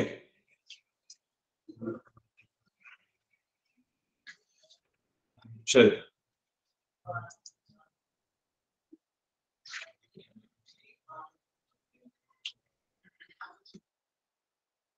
റോജേ, ഞാനിങ്ങനെ എക്സ്ക്യൂസ് പറഞ്ഞിട്ടുണ്ടോ?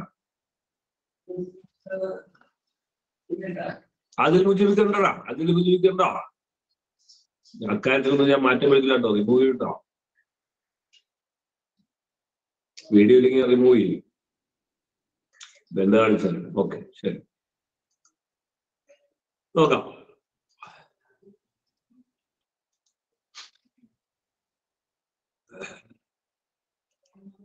ബാക്കി നോക്കാം.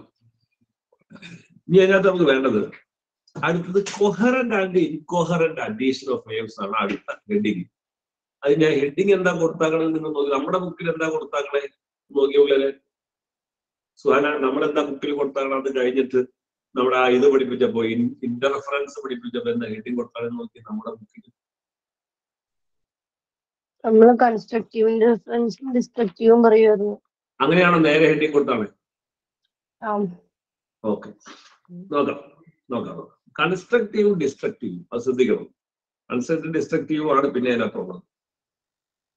എന്തൊക്കെയാ അതിനകത്ത് പറഞ്ഞേക്കണേ? ഒന്ന് പറഞ്ഞേ സാലിയെ, നമ്മൾ എന്തൊക്കെയാ അതിനകത്ത് പറഞ്ഞേ? എന്തൊക്കെ പോയിന്റാ പറഞ്ഞു ഞാൻ നോക്കട്ടെ. രണ്ട് വേവ്സ് കൂടി ചേരുമ്പോ അതെ അതെ അതെ അതെ. കൺസ്ട്രക്റ്റീവ് ഫേസുകളാണെങ്കിൽ കൺസ്ട്രക്റ്റീവ് ആയിരിക്കും. പിന്നെ എങ്ങനെയാണ് സെയിം ഫേസുകളാണെങ്കിൽ അതെ അതെ അതെ അതെ. കൺസ്ട്രക്റ്റീവ് സംഭവിക്കുന്നത് സെയിം ഫേസ് ആയിരിക്കും എന്നുള്ള വാക്കൊക്കെ പറഞ്ഞിട്ടുണ്ട്. കൺസ്ട്രക്റ്റീവ് കൂടി ചേരുക വലുതാവുക സെയിം ഫേസ് ആണെങ്കിൽ. ഓക്കെ, പിന്നെ എന്തൊക്കെ നമ്മൾ പറഞ്ഞിട്ടുണ്ട്? ഔട്ട് ഓഫ് ഫേസ് ആണെങ്കിൽ ഡിസ്ട്രക്റ്റീവ് സംഭവിക്കും. ഇക്വേഷനിലേക്ക് വന്നിട്ടുണ്ടോ എന്ന് പറഞ്ഞേ സാലി? എന്തെങ്കിലും ഇക്വേഷൻ പറയണ്ടോ? പാത്ത് ഡിഫറൻസിന്റെ ഇക്വേഷൻ പറയുന്നുണ്ട്. അതെ അതെ, പാത്ത് ഡിഫറൻസ് പറഞ്ഞോ. Path difference എന്താണെങ്കിൽ path difference equal to n lambda. അത് ഇക്വേഷൻ പിള്ളേരിൽ ഉണ്ടാവണം. പാത്ത് ഡിഫറൻസ് n ലാംഡ ആണെങ്കിൽ കൺസ്ട്രക്റ്റീവ് ഇന്റർഫറൻസ് സംഭവിക്കും, കൂടിച്ചേരും, വലുതാവും. ഏതൊരു വേവും path difference n lambda. Face ഡിഫറൻസിനെ കുറിച്ചും പറയണ്ടല്ലോ അവിടെ. ഒന്ന് പറഞ്ഞേ സാനിയെ, ഫേസ് ഡിഫറൻസ് എന്തായിരിക്കണം? അപ്പോ പാത്ത് ഡിഫറൻസ് n ലാംഡ ആയിരിക്കണം. ഫേസ് ഡിഫറൻസോ പറയണ്ടോ? ഇല്ലാന്ന് തോന്നുന്നു കേട്ടോ. ഇല്ല, ഫേസ് ഡിഫറൻസ് പാത്ത് ഡിഫറൻസിനെ കുറിച്ചാണ് നമ്മൾ പറഞ്ഞത്. അതെ, പാത്ത് ഡിഫറൻസ് ലാംഡയുടെ ടേംസിലായിരിക്കണം. 1 ലാംഡ, 2 ലാംഡ, 3 ലാംഡ അങ്ങനെയായിരിക്കും. പാത്തും ഫേസും തമ്മിലുള്ള പാത്ത് ഡിഫറൻസും ഫേസ് ഡിഫറൻസും തമ്മിലുള്ള ബന്ധവും നമ്മൾ പറഞ്ഞിട്ടുണ്ട്. ഫേസ് എങ്ങനെയാന്ന് വെച്ചാൽ ഞാൻ ഓൾറെഡി പറഞ്ഞായിരുന്നു. ഒരു വേവ്, ഞാൻ ഇങ്ങനെ ഒരു സാധനം പറഞ്ഞു തന്നിട്ടുണ്ടാവും. നോക്കിയേ, ഒരു വേവിന്റെ മൊത്തം ലാംഡ, അങ്ങനെ ഒരു സാധനം പറയണമെന്ന് നോക്കി. ലാംഡ ഫേസ് ഡിഫറൻസും പാത്ത് ഡിഫറൻസും പഠിപ്പിക്കാൻ വേണ്ടി ഉണ്ടോ നോക്കിയപ്പോൾ ഉണ്ടോ? പാത്ത് ലാംഡ ആണെങ്കിൽ ഫേസ് ഞാൻ പറഞ്ഞു ഇംഗ്ലീഷ് പോലെ നോക്കിട്ടോ. ഇതാണ് പാത്ത്, ശ്രദ്ധിച്ചോണ്ടോ. ഇതാണ് പാത്ത് എന്ന് പറയുന്ന സാധനം ലാംഡ. ഇത് പാത്തിലാ പറഞ്ഞത്, ദൂരത്തിലാ പറഞ്ഞത്. ഫേസിൽ പറയുമ്പോൾ ഇവിടം മുതൽ ഇവിടം വരെ നമ്മൾ പറയും 2π ആണ്. അതാണ് ഫേസ്. ഇങ്ങനൊരു സാധനം പറഞ്ഞിട്ടുണ്ടോ നമുക്ക്? പറഞ്ഞിട്ടില്ലെങ്കിൽ എഴുതിക്കൊള്ളു. പറഞ്ഞിട്ടുണ്ടോ? ഇല്ല, ഇല്ലെങ്കിൽ എഴുതിയോ, ജസ്റ്റ് എഴുതി വെച്ചോ. 2π ആണ് ഫേസ്. പാത്ത് ലാംഡ ആണെങ്കിൽ 2π ആണ് ഫേസ്. അപ്പൊ പാത്ത് ഡിഫറൻസ് n ലാംഡ എന്ന് പറയുമ്പോ n ലാംഡ നോക്കട്ടോ. പാത്ത് ഡിഫറൻസ് n ലാംഡ, ലാംഡയുടെ n times 0. n is equal to 0, 1, 2, 3 എന്തും ആവാം. n is A whole number എന്നൊക്കെ നമ്മൾ പറയും. 0 ഉൾപ്പെടുത്തിയാണ്. ഓക്കെ, അപ്പൊ 0, 1, 2, 3 ആണ് പറയുന്നത്. അതേപോലെ ഈ ലാംഡയുടെ സ്ഥലത്ത് നിങ്ങൾ 2π ഇട്ട് കൊടുത്താൽ മതി. അപ്പൊ n 2π എന്ന് പറയാൻ വേണമെങ്കിൽ ഫേസിന്റെ ടേംസിൽ പറയാണ്. ഓക്കെ, അതാണ് സംഭവം. ഞാൻ പറഞ്ഞു തോന്നുന്നു, അത് നമ്മളവിടെ അത്ര ഇമ്പോർട്ടന്റ് അല്ല, ഒരു വാക്ക് പറഞ്ഞു തോന്നുന്നു. ഓക്കെ,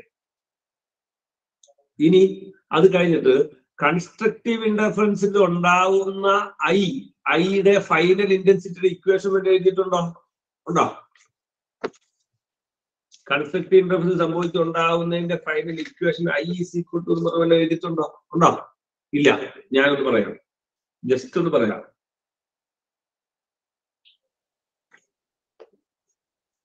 ഇക്വേഷൻ എങ്ങനെയാ വരുന്നത്?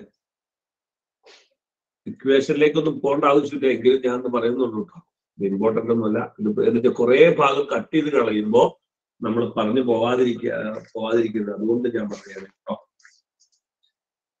അതായത് വരുന്നത് 2 ആളുകൾ ചേർന്ന് കഴിയുമ്പോൾ, 2 വേവുകൾ കൂടി ചേർന്ന് കഴിയുമ്പോൾ റിസൾട്ടിന്റെ ഇന്റൻസിറ്റി വരുന്നത് I is equal to 4I0 cos square 5/2 ഇങ്ങനെ വരും. നമുക്ക് ഞാൻ പറഞ്ഞത്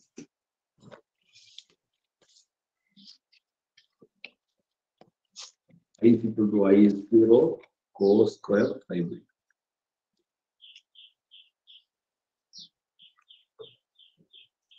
I0 cos square 5.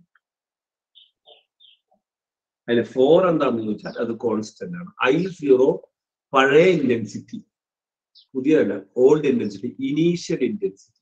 ആദ്യം ഇവന്റെ ഇന്റൻസിറ്റി എത്രയായിരുന്നു അതാണ്. ഇന്റൻസിറ്റി ആണല്ലോ വെളിച്ചം. അപ്പൊ കൺസ്ട്രക്റ്റീവ് ഇന്റർഫറൻസ് സംഭവിച്ച, അല്ലെങ്കിൽ ഇന്റർഫറൻസ് സംഭവിച്ച്, ഏത് ഇന്റർഫറൻസ് സംഭവിച്ചിട്ടും അവന്റെ ഫൈനൽ ഇന്റർഫറൻസ് സംഭവിച്ചിട്ടുണ്ടാവുന്ന ഇന്റൻസിറ്റി എന്ന് പറഞ്ഞാൽ പഴയ ഇന്റൻസിറ്റി 4 × I0 × cos square 5/2. 5 എന്ന് പറഞ്ഞാൽ ഇവന്റെ ഫേസ് ഡിഫറൻസ് ആണ്.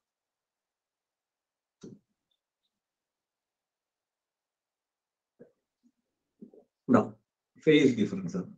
അതിന് ഞാൻ ഈ ഫേസ് ഡിഫറൻസ് എന്നാണ് പഠിപ്പിച്ചത്. കൂടിച്ചേരുന്ന വേവുകൾ തമ്മിൽ അവരുടെ ഫേസിലെ വ്യത്യാസം അറിയാമെങ്കിൽ ആ കണ്ടുപിടിക്കുന്ന, കൂടിച്ചേർന്ന ശേഷം കണ്ടുപിടിക്കുന്ന കിട്ടുന്ന ഫൈനൽ വേവിന്റെ ഇന്റൻസിറ്റി കണ്ടുപിടിക്കാൻ പറ്റും. ഇത് 2 വേവുകൾ പ്രത്യേക പിള്ളേരിൽ ഉണ്ടാവണം. നമ്മൾ പഠിപ്പിച്ചതിനേക്കാൾ കുറേ ഡീപ്പായി ഞാൻ പറഞ്ഞില്ല, അന്ന് നമ്മൾ പഠിപ്പിക്കാതെ മാറ്റി വെക്കുന്ന ഇക്വേഷൻ പ്രോബ്ലംസ് നമ്മൾ റിവിഷനിൽ എടുക്കും പറഞ്ഞത് ഇതാണ്. നമ്മൾ പുസ്തകം മൊത്തം പറയണമെങ്കിൽ കുറെ കാര്യം നമ്മൾ മാറ്റി വെച്ചിട്ടുണ്ടാവും. അതുമായി ബന്ധപ്പെട്ട കാര്യങ്ങളായി പറയുന്നത്. 2 വേവുകൾ കൂടിച്ചേരുമ്പോൾ ആ വേവുകളുടെ ഫേസിന്റെ വ്യത്യാസം അറിയാമെങ്കിൽ അവന്മാർ കൂടിച്ചേർന്നുണ്ടാവുന്ന ഫൈനൽ ഇന്റൻസിറ്റിയുടെ ഇക്വേഷൻ ആണ് 4I0 cos square 5/2. അതിന് ഇനീഷ്യൽ ഇന്റൻസിറ്റി, ഈ 2 വേവുകളുടെയും ഇന്റൻസിറ്റി ഒരേപോലെയാണ് നമ്മൾ പറയുന്നത് തുടങ്ങുമ്പോൾ. എന്നാലേ നമുക്ക് ഈ ഫോർമുലയിലേക്ക് എത്താൻ പറ്റുള്ളൂ. അതാണ് I0 cos square 5/2. 5 അതിന്റെ ഫേസ് ഡിഫറൻസാ. ഇവന്മാർ തമ്മിലുള്ള ഫേസിലെ വ്യത്യാസം. ഇവന്മാർ തമ്മിലെങ്ങാനും ഫേസ്, ഒരു എക്സാമ്പിൾ പറഞ്ഞാൽ 180 ആണ് കൂട്ടിക്കോ, ഫേസ് ഡിഫറൻസ് 180 ആണ് കൂട്ടിക്കോ. അപ്പൊ നമ്മൾ ഈ cos square 5/2 എടുക്കുമ്പോൾ 4I0 cos square എത്ര വന്നെ? ഇതിന്റെ ആൻസർ എത്ര വരും എന്ന് പറഞ്ഞേ. 2 വേവ് തമ്മിലുള്ള ഫേസ് ഡിഫറൻസ് 180 ആണ് കൂട്ടിക്കോ. ആരാ പറഞ്ഞേ? ഇതിന്റെ ഫൈനൽ ഇന്റൻസിറ്റി എത്രയായിരിക്കും? ആരാ പറഞ്ഞേ? എന്ന് പറഞ്ഞേ 10 പ്രാവശ്യം. ഫൈനൽ ഇന്റൻസിറ്റി എന്തായിരിക്കും എന്ന് പറഞ്ഞേ? 0 അല്ലേ? 0 ആയി പോകും. അപ്പൊ ആദ്യമായി മാത്തമാറ്റിക്കലി കുറച്ചുകൂടെ ഫാസ്റ്റ് ആയിട്ട് ചിന്തിക്കുന്നോണ്ടാ. അപ്പൊ cos square 5 സ്ഥലത്ത് 180 വരും. 180/2 വരും. 180/2 90 വരും. അപ്പൊ 4I0 cos square 90 എന്ന് വരും. cos square എന്ന് വെച്ചാൽ cos 90 ഹോൾ സ്ക്വയർ ആണ്. cos 90 0 ആണ്. അത് മൊത്തം 0 ആയിരുന്നു. ആണോ? ഇതിനാണ് നമ്മൾ എന്ത് വിളിക്കുക? Destructive interference. കൂടിച്ചേർന്നത് എന്താണ്? ഡിസ്ട്രക്റ്റീവ് ആണ്. അതുകൊണ്ടാണ് നമ്മൾ അന്ന് ഫിഗർ വരച്ചപ്പോ എങ്ങനെയാ വരച്ചതെന്ന് നിങ്ങൾ ഓർക്കണ്ടോ? ഫിഗർ വരച്ചപ്പോ നമ്മൾ വരച്ചത് ഡിസ്ട്രക്റ്റീവ് ഇന്റർഫറൻസിന്റെ ഫിഗർ എങ്ങനെയാണ് നമ്മൾ വരച്ചേ? ഓർക്കണ്ടോ നിങ്ങൾ? ഒന്ന് പറഞ്ഞേ. നമ്മുടെ അലിയ പി, ഡിസ്ട്രക്റ്റീവ് ഇന്റർഫറൻസിന്റെ ഫിഗർ എങ്ങനെയാണ് നമ്മൾ വരച്ചേ? ഒന്ന് പറഞ്ഞേ അലിയ. എന്താ ഫിഗറിന്റെ പ്രത്യേകത? വേവുകൾ നമ്മൾ എങ്ങനെയാ വരച്ചേ? നേരെ ഓപ്പോസിറ്റ് ആയിട്ട് ക്രസ്റ്റും ട്രഫും വരും. ഇതിനകത്തൊക്കെ നമ്മൾ കുറച്ച് ഈ ഭാഗത്ത് നിന്ന് മാത്തമാറ്റിക്കൽ ചോദിക്കാൻ നമ്മൾ കുടുങ്ങിപ്പോകും. ചോദിക്കാതിരുന്ന നമ്മുടെ ഭാഗ്യം. അത്ര ഡീപ്പിൽ പോണ സാധനമൊക്കെ ഉണ്ട് ഇതിനകത്ത് കേട്ടോ.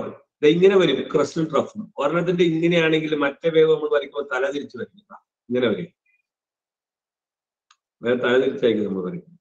ഇതിന് നമ്മൾ ഔട്ട് ഓഫ് ഫേസ് എന്നാണ് വിളിക്കുന്നത്. ഔട്ട് ഓഫ് ഫേസ് എത്രയാണ്? Face 180 degree. ആ 180 ഡിഗ്രി കിട്ടപ്പോഴാണ് നമ്മൾ ഇവിടെ കാണിച്ചാൽ 0 ആയിട്ട്.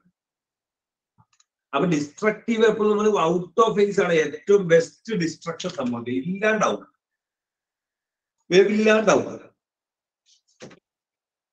അത് out of phase. Out of phase 180 ഡിഗ്രിയാണ്. ഇൻ ഫേസ് വെച്ചാൽ 0 ഡിഗ്രി. അതേപോലെ തന്നെ ആ വേവ് പോകുമ്പോൾ തന്നെ. അപ്പൊ ഇവിടെ cos 0 വരും. കോസ് 0 വരും കേട്ടോ. അത് ഞാൻ കാണിച്ചിട്ടുണ്ട്. ഇത് ഔട്ട് ഓഫ് ഫേസ് അല്ലേ. ഇനി എങ്ങാനും ഫൈ 0 ആണെങ്കിലോ ഫേസ് ഡിഫറൻസ് ഇല്ല. ഒരു വേവ് പോകുമ്പോലെ തന്നെയാണ് അതിന്റെ കൂടെ മറ്റേ വേവ് പോണത്. അപ്പൊ ഇമാനെ ഒരു ഇന്റർഫറൻസ് സംഭവിച്ചാൽ I is equal to 4I0 cos 2A 0 എല്ലാം 0 ആവും, 0 ആവും, ഇതൊക്കെ 1 ആയിട്ട്. അങ്ങനെ I is equal to എന്താ ഇപ്പൊ 4I0. അതായത് ഇന്റൻസിറ്റി എത്ര മടങ്ങ് കൂടും? ഹനാസലീം എത്ര മടങ്ങ് കൂടും? പഴയ ഇന്റൻസിറ്റിയേക്കാൾ എത്ര മടങ്ങ് കൂടും? 4 times ഇന്റൻസിറ്റി കൂടും. അപ്പൊ ഇതാണ് നമ്മുടെ formula. 4I0 cos square finite. അതിനകത്ത് ചോദിക്കാവുന്ന മാറി ചോദിക്കാവുന്ന ചോദ്യങ്ങളാണ്. ഞാൻ കയോസിനൊന്നും ശ്രദ്ധിക്കില്ല കേട്ടോ. കയോസെ ഞാൻ ഇതിന് ശ്രദ്ധിക്കുന്നില്ല കേട്ടോ. ഞാൻ ശ്രദ്ധിച്ച് പോകാൻ സമയമില്ല. ഞാൻ ഓരോരുത്തരും വിളിച്ചു. ഇനിയും താല്പര്യം കാണിക്കാത്തവരെ എനിക്ക് ഉണർത്താൻ പറ്റില്ല. ഉറക്കം നടിക്കുന്നവരെ നമുക്ക് എടുപ്പിക്കാൻ പറ്റാന്ന് പറഞ്ഞ ഇനി നമുക്ക് അതിന്റെ പുറകെ നമ്മൾ പറയണമെന്ന് തോന്നും. ഞാൻ കാണുന്നുണ്ടെന്ന് അറിയാൻ വേണ്ടി പറയുന്നു. ഓക്കെ, അപ്പൊ ഇങ്ങനെ അതിന്റെ സാധനങ്ങൾ വരുന്നു അറിഞ്ഞിരുന്നാൽ മതി. അതാണ് അതിന്റെ ഇന്റർഫറൻസ്. പിന്നെ ഇന്റർഫറൻസുമായി ബന്ധപ്പെട്ട് പിന്നെ വളരെ ഇമ്പോർട്ടന്റ് ആയി ചോദിക്കുന്ന സാധനമാണ് കൊഹറന്റ് എന്താണ്, കൊഹറന്റ് സോഴ്സ് എന്താണ് ചോദ്യം നമ്മൾ വളരെയധികം പ്രതീക്ഷിക്കുന്നു. കറന്റ് കൊഹറന്റ് എന്താ? കൊഹറന്റ് എപ്പോഴും നമ്മൾ ശ്രദ്ധിക്കണം. അത് പല രീതിക്കാണ് ചോദിക്കുന്നത്. ഇന്റർഫറൻസ് കൊഹറന്റ് സോഴ്സ് ഇല്ലെങ്കിൽ ഇന്റർഫറൻസ് സംഭവിക്കില്ല. അങ്ങനെയാണ് ചോദ്യങ്ങൾ അതുമായി റിലേറ്റഡ് ആയിട്ട് ചോദ്യം വരുന്നത്. ഇന്റർഫറൻസ് സംഭവിക്കണമെങ്കിൽ ഇവരുടെ കൊഹറന്റ് ആയിരിക്കണം, അല്ലെങ്കിൽ കറക്റ്റായ ഇന്റർഫറൻസ് നമുക്ക് കിട്ടൂല. അത് ഡിസ്ട്രക്റ്റീവ് ആയിക്കോട്ടെ കൺസ്ട്രക്റ്റീവ് ആയിക്കോട്ടെ സംഭവിക്കില്ല. അപ്പൊ എന്താണ് കൊഹറന്റ്? ആരാ പറയണേ എന്താണ് കൊഹറന്റ് സോഴ്സ്? ആരാ പറഞ്ഞേ? ഐഷ എന്ന് പറയാം. ഐഷ ദർശി എന്താണ് കൊഹറന്റ് സോഴ്സ്? നമ്മൾ എന്ത് പറയും? എങ്ങനെ? ഒറ്റ വാക്ക് മതിയോ? അത്ര മതിയോ? സെന്റൻസ് ഒന്നും എഴുതായില്ലേ? കൊഹറന്റ് സോഴ്സ് സെയിം ഫേസ് മാത്രം എഴുതി ആയോ? അത്ര മതിയോ? എന്ന് പറഞ്ഞ തമന്ന അത്ര ഉള്ളു. ഈ കൊഹറന്റ് സോഴ്സ് സെയിം ഫേസ് മാത്രം എഴുതിയാൽ മതിയോ? ഒന്നല്ലേ, അതാണ് കുറച്ചുകൂടെ നല്ല വാക്ക്. എന്നാണ് അപ്പൊ കൊഹറന്റ് സോഴ്സ് എന്ന് വെച്ചാൽ നമ്മൾ ഇങ്ങനെ സെന്റൻസ് ആക്കി തന്നെ പറയണം. 2 sources are said to be coherent. രണ്ടുപേര് coherent if the light emitted by the source has got a constant phase difference. അങ്ങനെ തന്നെ ഉണ്ടോ എന്ന് നോക്കണം. ചോദ്യം വളരെ സാധ്യതയുള്ള ചോദ്യമാണ്. കൊഹറന്റ് സോഴ്സ് വളരെ സാധ്യതയുള്ള ചോദ്യമാണ്. അപ്പൊ നമ്മൾ പറയുന്നത് രണ്ട് സോഴ്സ് കൊഹറന്റ് ആണ് if the light emitted by the sources are having a constant phase difference എന്നുള്ള വാക്കുണ്ടോന്നുണ്ട്. കോൺസ്റ്റന്റ് ഫേസ് ഡിഫറൻസ്, അതാണ് കുറച്ച് നല്ല വാക്ക്. then they are said to be coherent. അതുമായി ബന്ധപ്പെട്ട അടുത്ത ചോദ്യം, എന്തുകൊണ്ട് why two independent sources are said to be are never coherent? ആരാ പറഞ്ഞത്? എന്തുകൊണ്ടാണ് രണ്ട് ഇൻഡിപെൻഡന്റ് സോഴ്സസ് കൊഹറന്റ് അല്ല എന്ന് പറയാൻ കാരണം? ഫാത്തിമ സലീം പറയാന്ന് പറഞ്ഞിട്ട് ഞാൻ കൃത്യമായി എഴുതി തന്നിട്ടുണ്ട്. എന്തുകൊണ്ടാണ് രണ്ട് സോഴ്സ് കൊഹറന്റ് ആവില്ല എന്ന് പറയാൻ കാരണം? ഫാത്തിമ സലീം മാത്രമാണ് ഹാൻഡ് റൈസ് ചെയ്തത്. എന്താ അതിനകത്തുള്ള പറഞ്ഞ് ഫാദിൽ ഹാൻഡ് റൈസ് ചെയ്തത്? ഫേസ് ഡിഫറെന്റ് ആയതുകൊണ്ടിനേക്കാൾ വേറെ വാക്കാണ് ഞാൻ പറഞ്ഞിട്ടുണ്ട്. വേറെ വാക്ക് ഞാൻ പറഞ്ഞിട്ടുണ്ട്. അതില് എന്താ പറയണേ? അതല്ല വേറെ വാക്ക് ഞാൻ പറഞ്ഞിട്ടുണ്ട്. പറഞ്ഞ Fathima Shiju.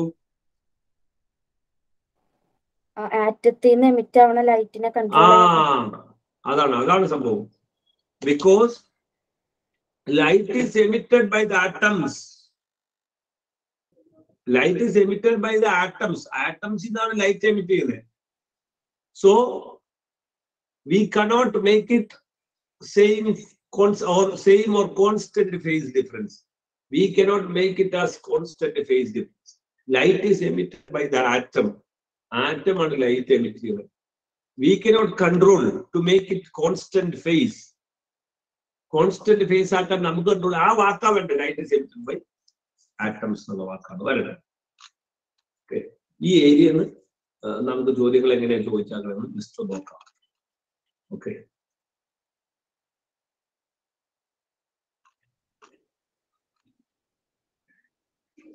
Interference of light from two sources can be observed. Sources are independent, sources of different frequencies, sources are coherent. Coherent.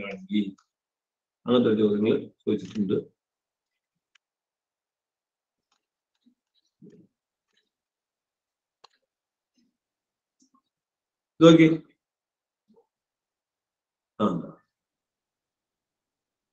Light from two coherent sources having intensities I and 2I cross each other at a point with a phase difference of 60 degrees. What is the resultant intensity at that point?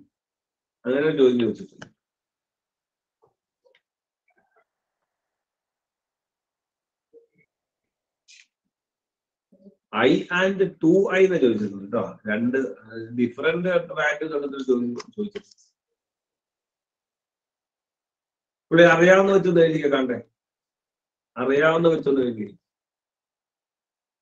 Light from two coherent sources having intensities I and 2I.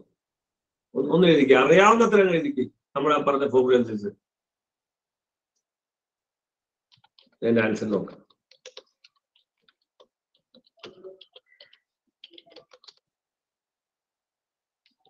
ഞാൻ പറഞ്ഞ formula എന്ന് എഴുതിക്ക്.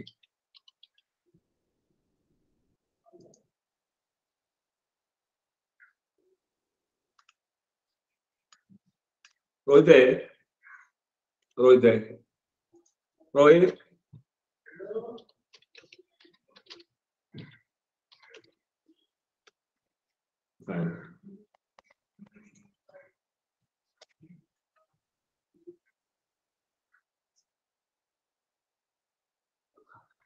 അതിൽ നമുക്ക് നമ്മുടെ formula apply ചെയ്യുമ്പോൾ പ്രശ്നമായിട്ട് വരുന്നത് ഈ ഒരൊറ്റ ഐ വെച്ചിട്ടുള്ള നമ്മൾ പറഞ്ഞാക്കണമെന്നാണ്.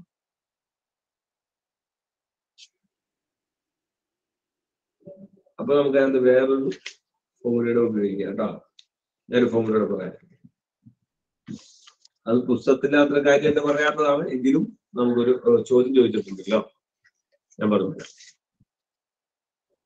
ഈ രണ്ട് കേസ് വരുമ്പോഴേ ഒറ്റ ഇന്റൻസിറ്റി ആണെങ്കിൽ നമുക്ക് കുഴപ്പമില്ല. ഞാൻ പറഞ്ഞ പോലെ ഫേസ് വെച്ചിട്ട് cos² 5/2 കൊടുത്താൽ ചോദിച്ചാൽ light verse to coherent source having intensities I and Y cross each other at A point with phase difference of 60 degree.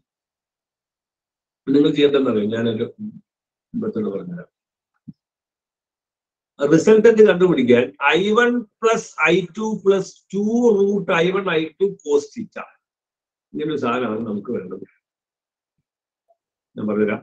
Formula I is equal to I1 + I2 + 2√I1 I2 cos θ. ഇത് പിള്ളേർ not ചെയ്ത് വെക്കുക. ഇതൊക്കെ ഒരുപാട് ചോദ്യത്തിന് വേണ്ടി പറയണമെന്നുള്ളൂ, അല്ല topic പഠിപ്പിക്കാൻ വേണ്ടിയല്ല, ചോദ്യത്തിന് വേണ്ടി പറയണമെന്നുള്ളൂ കേട്ടോ. ആ ചോദ്യം സോൾവ് ചെയ്യാൻ വേണ്ടി പറയുന്നു. I1 + I2 + 2√I1 I2 cos θ. ഇങ്ങനൊരു ഫോർമുല ഉപയോഗിച്ചാണ് നമ്മൾ ചെയ്യുന്നത്.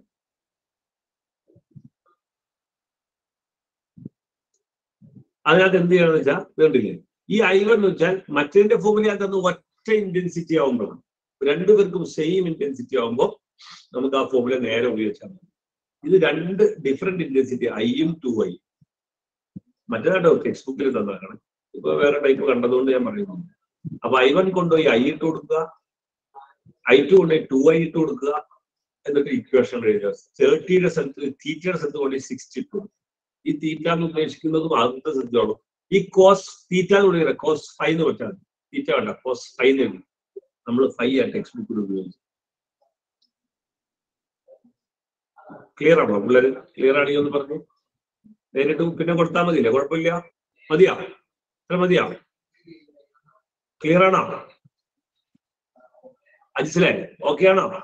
അപ്പൊ നമ്മൾ നേരിട്ട് എഴുതിയാൽ മതി. അല്ലെങ്കിൽ എഴുതിയാൽ മതി I is equal to I + 2I + 2 into root of I1ന്റെ സ്ഥലത്ത് I into I2യുടെ സ്ഥലത്ത് 2I into റൂട്ടില്ലാട്ടോ പിന്നെ cos 60. സോ cos 60യുടെ വാല്യൂ ആകുമ്പോൾ 1/2 വീണ്ടും ഇട്ട് കൊടുക്കുക. ഇവിടെ 1/2 ഇട്ട് കൊടുത്താൽ കട്ടാവൂലോ? I is equal to I plus plus 2 into root of I into 2I into cos 60 1 by 2. ഈ 2 നമുക്ക് കട്ട് ചെയ്തല്ല. ഇത് I square ആയി പുറത്തേക്ക് എടുക്കാം. അങ്ങനെ ചെയ്തു പോയാൽ മതി. ഓക്കെ, ശരി. അതൊന്നും അത്ര ഇമ്പോർട്ടന്റ് തന്നെ ഒരു ക്വസ്റ്റ്യൻ കണ്ടപ്പോൾ പറഞ്ഞു കേട്ടോ. ഇതിൽ ഡിസ്റ്റൻസ് അതൊന്നും വേണ്ട. പിന്നെ അതിനകത്ത് വരുന്നത് 8 ആണ്.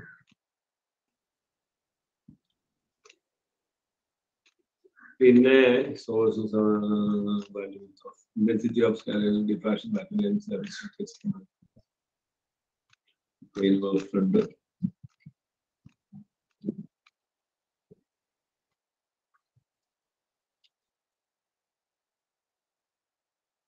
Question number 20. Coherent sources are necessary for reducing sustained interference. Write the condition of coherence. എന്താണ് coherent? Constant. അപ്പോൾ ആ വാക്കുകൾ full എഴുതിക്കൊള്ളും. The light waves emitted by the constant phase difference.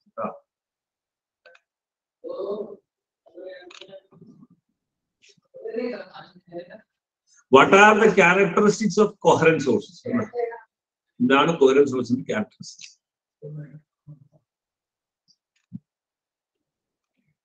ഇതൊക്കെ അതുമായി ബന്ധപ്പെട്ട ചോദ്യങ്ങളാണ്. What are coherent sources? 2 മാർക്കിന്റെ ചോദ്യമാണ്. എന്താണ് coherent sources? Okay, the redistribution of energy due to the superposition of 2 or more light waves is called. ആർക്കെങ്കിലും പറയാമോ? ആർക്കെങ്കിലും പറയാമോ? വേറെ എവിടെ നോക്കണ്ട, ക്വസ്റ്റ്യൻ മാത്രം വായിച്ചാൽ. ഒരു ബുക്കിൽ നോക്കണ്ട സലിയ, ഒരു ബുക്കിൽ നോക്കണ്ട, ക്വസ്റ്റ്യൻ മാത്രം വായിച്ചാൽ മതി. നിങ്ങൾ ഓടി ബുക്കിലേക്ക് നോക്കണ്ട, ക്വസ്റ്റ്യൻ വീണ്ടും വായിച്ചിട്ട് ആൻസർ പറഞ്ഞേ. ക്വസ്റ്റ്യൻ വായിച്ചാൽ കിട്ടും. അതിനൊക്കെ കിട്ടി. ക്വസ്റ്റ്യൻ വായിച്ച അവിടെ കിട്ടി, സംഭവം കിട്ടി. പറ മുഹമ്മദ് മാഹിൻ, പറ.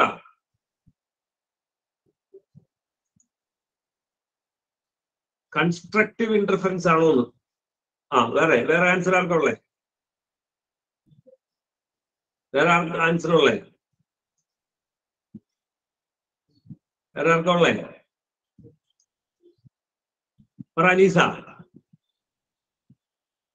ഇന്റർഫിയറൻസ്. അത് ഇന്റർഫറൻസ് പറഞ്ഞാണ്. ഇന്റർഫറൻസ് കൺസ്ട്രക്റ്റീവ് അവൻ പറഞ്ഞു. പക്ഷെ കൺസ്ട്രക്റ്റീവ് എടുത്ത് എഴുതണ്ട പറയാം. കാരണം റീഡിസ്ട്രിബ്യൂഷൻ ഓഫ് എനർജി. എനർജി കൂടാം, എനർജി കുറയാം.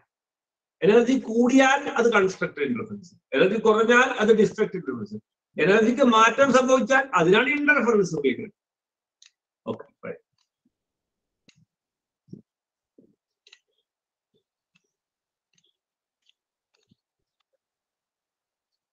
ഓക്കെ.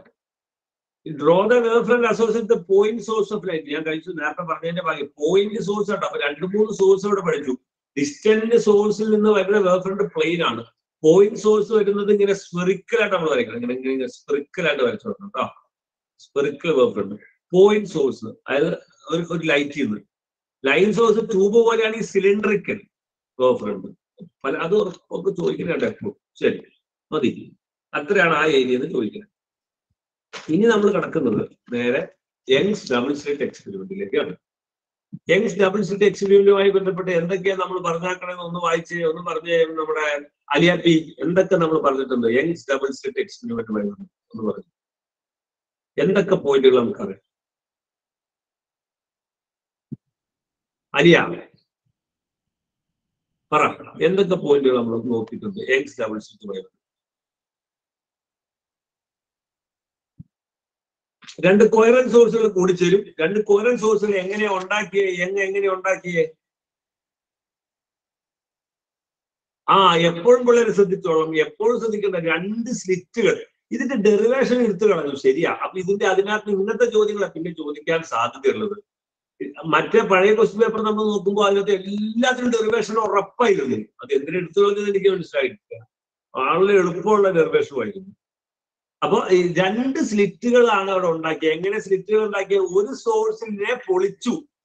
ഒരു സോഴ്സിന് തന്നെ ലൈറ്ററേനെ എങ്ങനെ ഒരു ഒബ്സ്റ്റക്കിൾ വെച്ചിട്ട് പൊളിച്ചിട്ട് 2 ചെറിയ സ്ലിറ്റ് ഉണ്ടാക്കി ഒരു സോഴ്സ് തന്നെ. എന്നിട്ട് അങ്ങനെയാണ് അവരെ കൊഹറന്റ് വേവിനെ ഉണ്ടാക്കിയത്. ശരി, എന്നിട്ട് പിന്നെന്താ പറയണേ ആലിയ?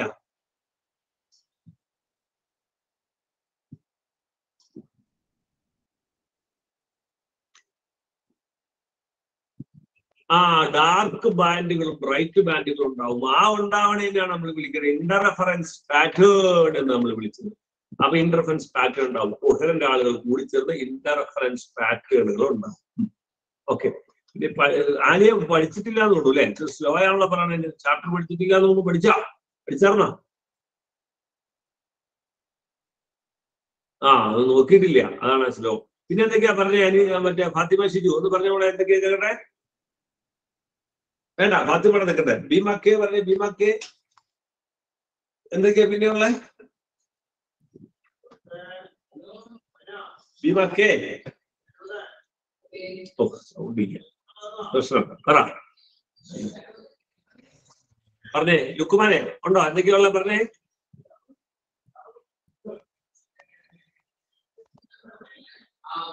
കേക്കള ഡെറിവേഷന്റെ final form. അത് ഡെറിവേഷൻ പഠിപ്പിച്ചില്ല. പാത്ത് ഡിഫറൻസിന്റെ ഫോമിലെ പറയും. പാത്ത് ഡിഫറൻസ് എല്ലാം അതൊക്കെ പറയും അല്ലേ? അതല്ലേ പറഞ്ഞേ? പാത്ത് ഡിഫറൻസ് ഇത് കൊണ്ടു എന്ന് പറഞ്ഞു.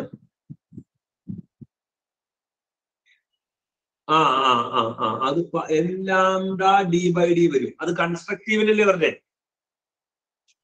കൺസ്ട്രക്റ്റീവ് സംഭവിക്കണമെങ്കിൽ എല്ലാം ഡി ബൈ ഡി എന്ന് പറയും. അതെ, പാത്ത് ഡിഫറൻസ് എല്ലാം ഡി ബൈ ഡി ആണ്. അവിടെയൊക്കെ കൺസ്ട്രക്റ്റീവ് ഡിഫറൻസ് സംഭവിക്കും എന്ന് പറയും. അതെ, കറക്റ്റ്, അങ്ങനെയാണ്. പിന്നെ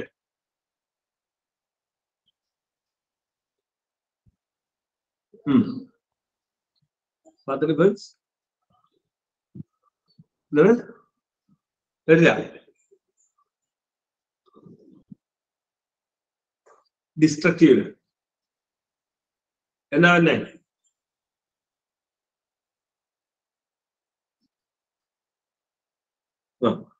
n+1/2 lambda D by D വന്നാൽ അത് നമ്മൾ ഡിസ്ട്രക്റ്റീവ് ഇന്റർഫറൻസ് എന്ന് പറയും. മറ്റേത് കൺസ്ട്രക്റ്റീവ് ഇന്റർഫറൻസ് സംഭവിക്കുന്നത് എവിടേക്കാണ് പാത്ത് ഡിഫറൻസ് എന്ന് പറയും. അതൊക്കെ അങ്ങനെയാണ് നമ്മൾ പറയുന്നത്. അപ്പൊ ചില സ്ഥലത്ത് ഇപ്പൊ കൺസ്ട്രക്റ്റീവ് ഡിസ്ട്രക്റ്റീവ് സംബന്ധിച്ച് നമുക്ക് കിട്ടുന്ന ഇന്റർഫറൻസ് പാറ്റേൺ ഇതൊക്കെയാണ് ഇതിനകത്ത് ഏറ്റവും കൂടുതൽ ഇന്റർഫറൻസ് പാറ്റേൺ എന്നൊരു സാധനം നമുക്ക് കിട്ടും. ഇന്റർഫറൻസ് പാറ്റേണിൽ നിറയെ ഡാർക്കും ബ്രൈറ്റും ആയിരിക്കും. നടുക്ക് നമുക്ക് ബ്രൈറ്റ് തന്നെ, പിന്നെ നമുക്ക് ഡാർക്ക് കിട്ടും. ഡാർക്ക് ബാൻഡ് കിട്ടും. ഡെറിവേഷൻ ഒന്നും ഇതിനകത്ത് പഠിക്കണ്ട, ഫൈനൽ ഫോം ഒന്ന് പഠിച്ചു വെക്കണം. പിന്നെ നമുക്ക് ബ്രൈറ്റ് കിട്ടും, പിന്നെ നമുക്ക് ഡാർക്ക് കിട്ടും. ഇങ്ങനെ നമുക്ക് പാറ്റേൺ കിട്ടും. ഇതാണ് ഇന്റർഫറൻസ് കിട്ടിയ ഡബിൾ സ്ലിറ്റ് എക്സ്പെരിമെന്റ് വഴി കിട്ടിയ ഇന്റർഫറൻസ്. താഴത്തേക്ക് മുകളിൽ അങ്ങനെ തന്നെയാണ്. നടുക്ക് കറക്റ്റ് ബ്രൈറ്റ് ആയിരിക്കും. ഓക്കെ, ഇതാണ് കിട്ടിയത്. നമ്മുടെ സിലബസ് അനുസരിച്ച് കാര്യമായിട്ടൊന്നും ഇതിനകത്ത് പഠിക്കാൻ പറഞ്ഞില്ലേ? ഇതിനകത്ത് പഠിക്കാൻ പറഞ്ഞിരിക്കുന്നത് retain the final expressions for the dark and bright fringes. Dark fringe and bright, but delete the derivation. Delete expression fringe with venda. Final expression for dark and bright fringes. Delete the derivation. Derivation venda. അത് CBSE-കാർക്കും അങ്ങനെ തന്നെ ചെയ്ത്, അതുകൊണ്ടായിരിക്കും അങ്ങനെ പോയത് കേട്ടോ. പക്ഷെ ഈ ഫൈനൽ ഇവൻ പറഞ്ഞില്ലേ, ഡാർക്കിന്റെയും ബ്രൈറ്റിന്റെയും ഫൈനൽ ഫോം അത് പഠിച്ചിരിക്കണം. Path difference is equal to കൺസ്ട്രക്റ്റീവിനാണെങ്കിൽ path difference is equal to N lambda D by D.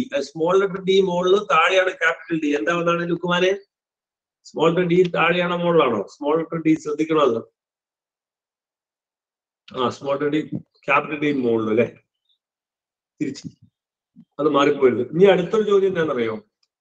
ഒന്ന് പറയാവോ നമ്മുടെ സാലിയെ, ഈ ഡി ആരാ ലാംഡ ആരാന്നൊക്കെ ഒന്ന് പറയാവോ?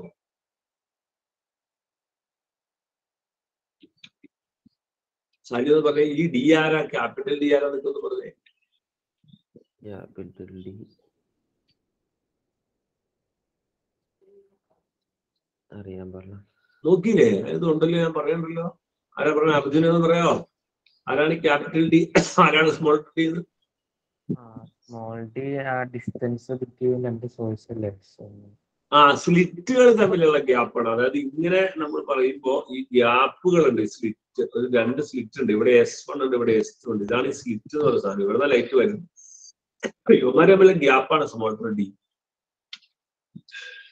അത് ഞാൻ തന്നിട്ടുണ്ടല്ലോ ഇല്ലേ? സലാഡിക്ക് തന്നിട്ടില്ലേ? ഇതെന്തേ സാലിയെ അത് നോക്കിയിട്ടെന്തേ കിട്ടാത്ത?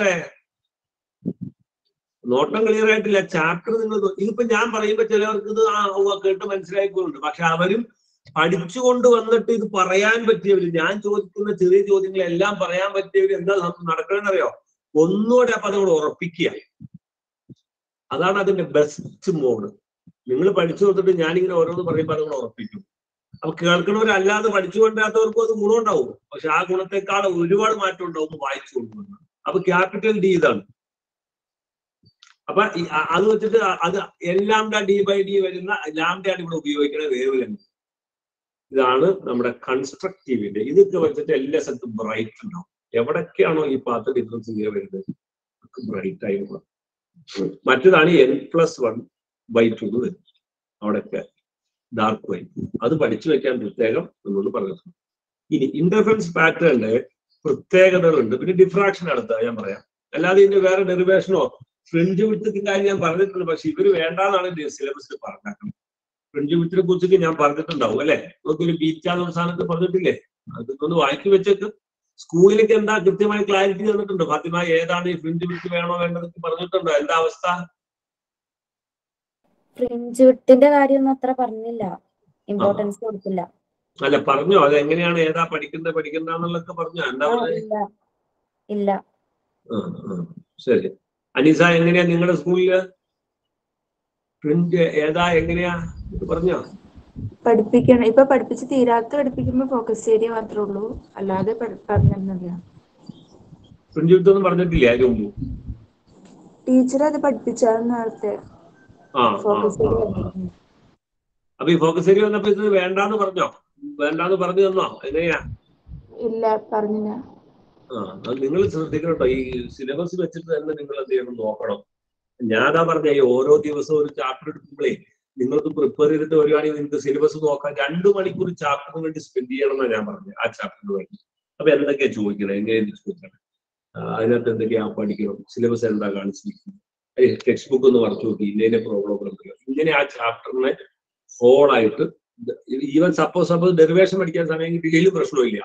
നമ്മളിങ്ങനെ ഓരോ ചാപ്റ്ററിന് അറിഞ്ഞും മനസ്സിലാക്കിയും പോയി കഴിയുമ്പോൾ ചെന്നെത്തുന്നത് എവിടെയായിരിക്കും? ഇതിന് കൃത്യമായി മാറ്റി വെക്കണം. അത് നമ്മൾ വലിയ പണി നമുക്ക് രാത്രി തലേന്നിരുന്ന് നമ്മൾ കാണും പോലെ തലേന്നിരുന്ന് കാട്ടിക്കൂട്ടലല്ല യഥാർത്ഥം. നമ്മുടെ ജീവിതത്തിൽ +2 വഴി എങ്ങോട്ട് ചെന്നാലും എന്ത് പരിപാടിക്ക് പോയാലും നമ്മൾ ഡെയിലി കുറച്ചു നേരം അതിന് കൊടുക്കുന്നതിന്റെ എഫക്ട് എന്ന് പറയുന്നത് ഭയങ്കര എഫക്റ്റ് ആയിരിക്കും. അതിനാണ് നമ്മൾ ഈ പരിപാടി നമ്മൾ ചെയ്തത്. അപ്പൊ അത് ഉപയോഗപ്പെടുത്തുന്ന അത് വെറുതെ ഇവിടെ വന്നിരുന്നാൽ കാര്യം ഉണ്ടാവും. ഒരു സമയം അതിന് ഗുണം ഉണ്ടാവില്ല കേട്ടോ.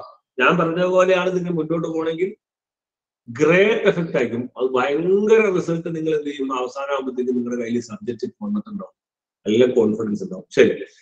ഇനി ഇത് കഴിഞ്ഞാൽ ഫ്രണ്ട് വിഡ്ത്തിനെ കുറിച്ചൊന്നും കാര്യമായിട്ട് ഇവര് പറയാൻ പറഞ്ഞിട്ടില്ല. നമ്മൾ അതിനകത്തേക്ക് പോകുന്നില്ല. ഓക്കെ. കൂടുതൽ ചോദ്യങ്ങൾ നിങ്ങൾക്ക് ഇതിനകത്ത് ചോദിച്ചിരിക്കുന്ന ഡെറിവേഷൻ അല്ല. അതുകൊണ്ട് ക്വസ്റ്റ്യൻ പേപ്പറിൽ നോക്കിയിട്ടും നമുക്ക് ഡെറിവേഷനാണ് കൂടുതൽ കാണാവുന്നത്. ജസ്റ്റ് ഒന്ന് നോക്കാൻ തുടങ്ങും. ഇങ്ങനെ ചോദിച്ചാണ് ഡിസ്ക്രൈബ് യങ്സ് എക്സ്പെരിമെന്റ് നമുക്ക് പറ്റില്ല. Mention the phenomena, alternate obtain alternate dark and bright region. You look at mention the phenomena. ഇത് ഞാൻ പറഞ്ഞത് അത് ഡിഫറൻഷിയേഷൻ, ഡിഫ്രാക്ഷൻ ആണ് ഞാൻ പറയാം. ഇന്റർഫറൻസ് ഓഫ് ലൈറ്റിനെ കുറിച്ച് പറഞ്ഞു. ഇതൊക്കെ ഡ്രോ യങ്സ് അറേഞ്ച്മെന്റ്. ഇതൊക്കെ write the condition to produce good interference bands, coherent light. നമുക്ക് ഡെറിവേഷൻ ഒന്നും ഇല്ല. Sketch the interference pattern. Sketch the interference pattern. ആ ഇന്റർഫറൻസ് പാറ്റേൺ വരയ്ക്കാൻ ഞാനിപ്പോ വരച്ച് കാണിച്ചില്ലേ, ഡാർക്കും ബ്രൈറ്റും, അതാണ് വരയ്ക്കുന്നത്. പിന്നെ നമുക്ക് ഇതിനകത്ത് പറയാനുള്ളത് interference and diffraction. Choose fringe width നമുക്കില്ല, ഡെറിവേഷൻ നമുക്കില്ല. Describe Young's double slit experiment നമുക്കില്ല. സൗണ്ട് വേവ്സ് അതിനെ കുറിച്ച് നമുക്ക് പറയാം. ഇന്റൻസിറ്റി ഓഫ് അതുണ്ട്, ഡിഫ്രാക്ഷൻ പാറ്റേൺ. ഇതൊരു സൂപ്പർ ചോദ്യമാണ്. പക്ഷെ ഇത് ബാൻഡ് വിഡ്ത്ത് അതില്ലാത്തതുകൊണ്ട് ബാൻഡ് വിട്ട് ഇല്ലാത്തവർ നല്ല ജോലിയാണ് ക്വസ്റ്റ്യൻ. അപ്പൊ വേറെ ചോദ്യങ്ങൾ വരും കേട്ടോ.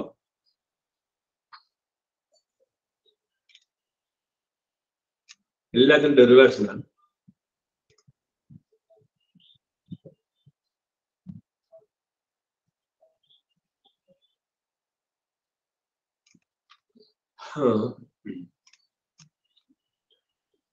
Width of the band. Band ഇതെല്ലാം അതിനകത്ത് അങ്ങനെ ഇടപെടുക എല്ലാം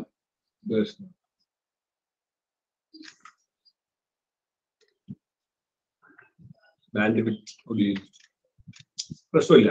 അപ്പൊ അത് കാര്യമായിട്ടൊന്നും എല്ലാം ഡെറിവേഷനാണ് ചോദിക്കുന്നത്. അപ്പൊ നമുക്ക് അതിനകത്ത് വേറെ ചോദ്യങ്ങളാണ് നമുക്ക് പ്രതീക്ഷിക്കുക. നമുക്ക് പിന്നെ അറിഞ്ഞിരിക്കേണ്ടത് എന്താണെന്ന് പറയും, ഇത് രണ്ടാമത്തെ ആളാണ്, ഇത് കഴിഞ്ഞിട്ട് ഒരാൾ വരും. അപ്പൊ ഇതിനകത്ത് പ്രത്യേകത ഈ പാറ്റേൺ ഇങ്ങനെ നിൽക്കട്ടെ. രണ്ടാമത്തെ അടുത്ത ആളാണ് ഡിഫ്രാക്ഷൻ.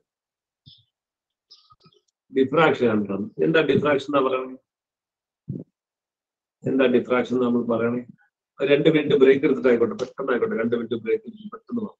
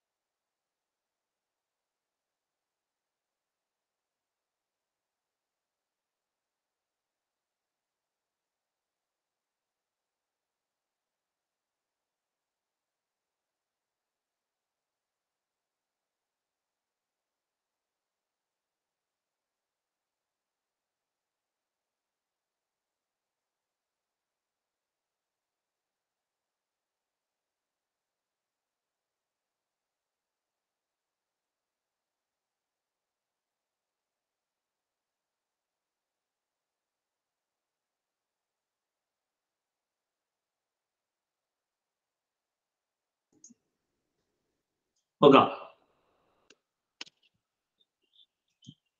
Okay, fine.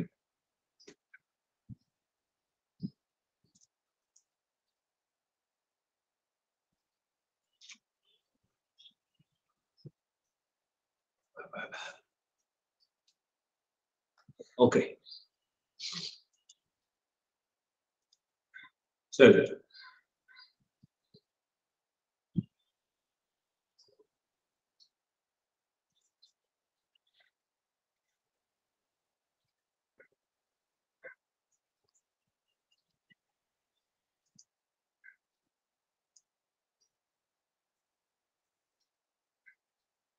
ഷാഹിദലി ഉണ്ടോ? എൽദോസ്രജി ഉണ്ടോ? ഷാഹിദലി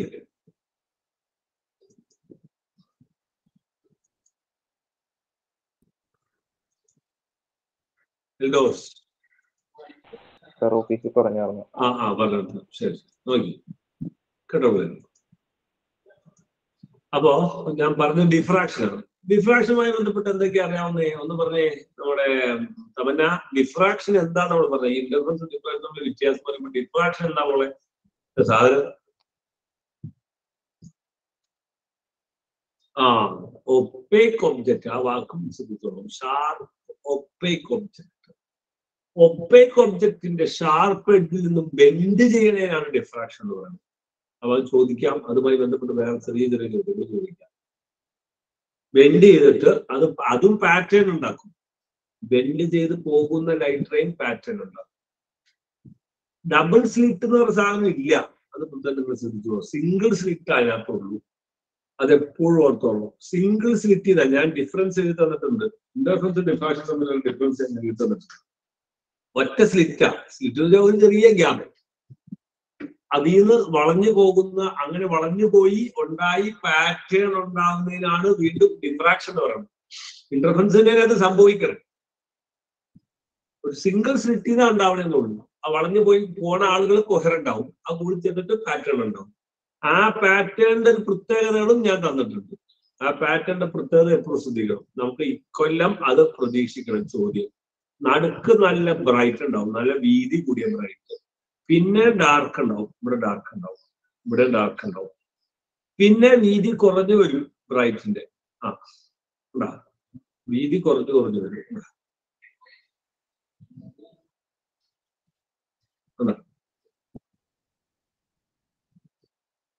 വീതി ഇങ്ങനെ കുറഞ്ഞു വരും.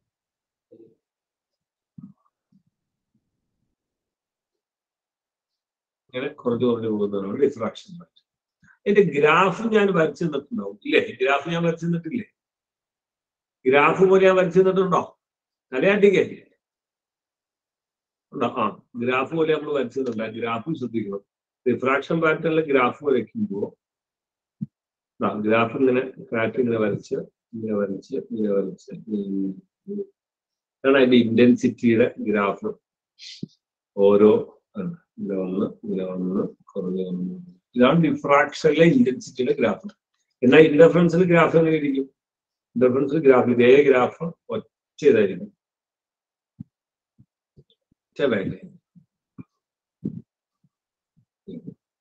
ഒറ്റ ഹൈറ്റ് ഒറ്റ. ഇതാണ് ഇന്റർഫറൻസിലെ ഗ്രാഫ്. ഇത് ഡിഫ്രാക്ഷന്റെ ഗ്രാഫ്. ഇത് ഇന്റർഫറൻസിന്റെ ഗ്രാഫ്. കൃത്യമായി ഐഡിയ. ഓക്കെ. ഇത് തമ്മിലൊരു വ്യത്യാസം എന്തൊക്കെ പോയിന്റുകളാണ് പറയണേ? ആരാ പറയണേ? ഡിഫ്രാക്ഷൻ ഇന്റർഫറൻസ് തമ്മിലുള്ള വ്യത്യാസം, ഡിഫറൻസ് തമ്മിൽ എന്തൊക്കെ പോയിന്റ് ആരാ പറയണേ? ഇത് പറഞ്ഞ അൽഫിയ. എന്തൊക്കെ പോയിന്റുകൾ നമ്മൾ തന്നിട്ടുണ്ട്? അൽഫിയ പറഞ്ഞേ. അതെ അതെ. ഇന്റർഫറൻസ് രണ്ട് വേവുകളാണ്. രണ്ട് വേവുകൾ originated from to slits. രണ്ടെണ്ണത്തിൽ നിന്നുണ്ടാവുന്നതായിരിക്കും interference. മറ്റേത് സിംഗിൾ ആയി. പിന്നെ അടുത്ത ഡിഫറൻസ് എന്ന് പറഞ്ഞേ അൽഫിയ.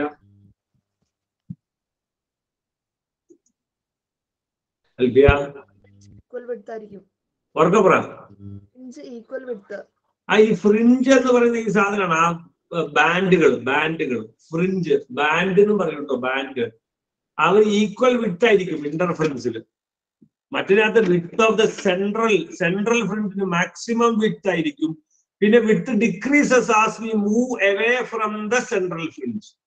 സെൻട്രൽ ബാൻഡ് ചെയ്ത് ദൂരത്തേക്ക് അങ്ങോട്ടോ ഇങ്ങോട്ടോ പോകുന്നതോറും കുറഞ്ഞു പോയിക്കൊണ്ടിരിക്കും. നടുക്ക് മാക്സിമം ആയിരിക്കും ഡിഫ്രാക്ഷൻ. പിന്നെ ഉണ്ടോ Alfiya? all sides have same intensity. Same intensity ആയിരിക്കും ഇന്റർഫറൻസിൽ. എല്ലാവർക്കും ഒരേ വെളിച്ചമായിരിക്കും, മറ്റേ ആർക്കും വെളിച്ചം കുറഞ്ഞുകൊണ്ട് വെളിച്ചത്തിൽ മാറ്റം ഉണ്ടാവും. മതി, എത്രയല്ലേ ഉള്ളൂ? 3 പോയിന്റ് മതി ചോദിക്കാം. ഇന്റർഫറൻസും ഡിഫ്രാക്ഷൻ തമ്മിലുള്ള വ്യത്യാസം. ഇനി അതിന്റെ ക്വസ്റ്റ്യൻ എങ്ങനെയാ ചോദിച്ചാലും നമുക്ക് നോക്കാം. ഇവര് തമ്മിലുള്ള വ്യത്യാസങ്ങൾ എന്തെങ്കിലും ചോദിച്ചിട്ടുണ്ട്. ഈ differentiate the interference pattern, question ഉണ്ടോ? Differentiate the interference pattern with the coherently illuminated single slit diffraction pattern. Diffraction pattern interference pattern തമ്മിൽ വ്യത്യാസം പറയാം. അപ്പൊ വായിക്കുമ്പോൾ ചിലപ്പോൾ മനസ്സിലാവാതെ പോകരുത് ഈ പറഞ്ഞ പോയിന്റുകളും. അപ്പൊ ഫിഗർ 4 പോയിന്റുകൾ നിങ്ങൾ കാണിക്കണം. 3 പോയിന്റ് എഴുതണം, ഒരു ഫിഗർ ഗ്രാഫ് 5 പോയിന്റ് നിങ്ങൾ എഴുതണം, 3 പോയിന്റ് എഴുതണം, ഒരു ഗ്രാഫ് വരയ്ക്കണം, ഒരു പാറ്റേണിന്റെ ഫിഗറും വരയ്ക്കണം. അങ്ങനെ 5 പോയിന്റ് നിങ്ങളുണ്ട്. അപ്പൊ മാർക്ക് അനുസരിച്ച് ചെയ്താൽ മതി. ഓക്കെ. പിന്നെ ചോദിച്ചാക്കുന്നത് draw derive and expression. Derive and expression അത് നമ്മൾ പറഞ്ഞതാണ്. വേണ്ട, നമുക്ക് വേണ്ടെന്ന് പറയുന്നത്. പിന്നെ ഈ ചോദ്യം ഇതുമായി ബന്ധപ്പെട്ട് ചോദിക്കുന്നത്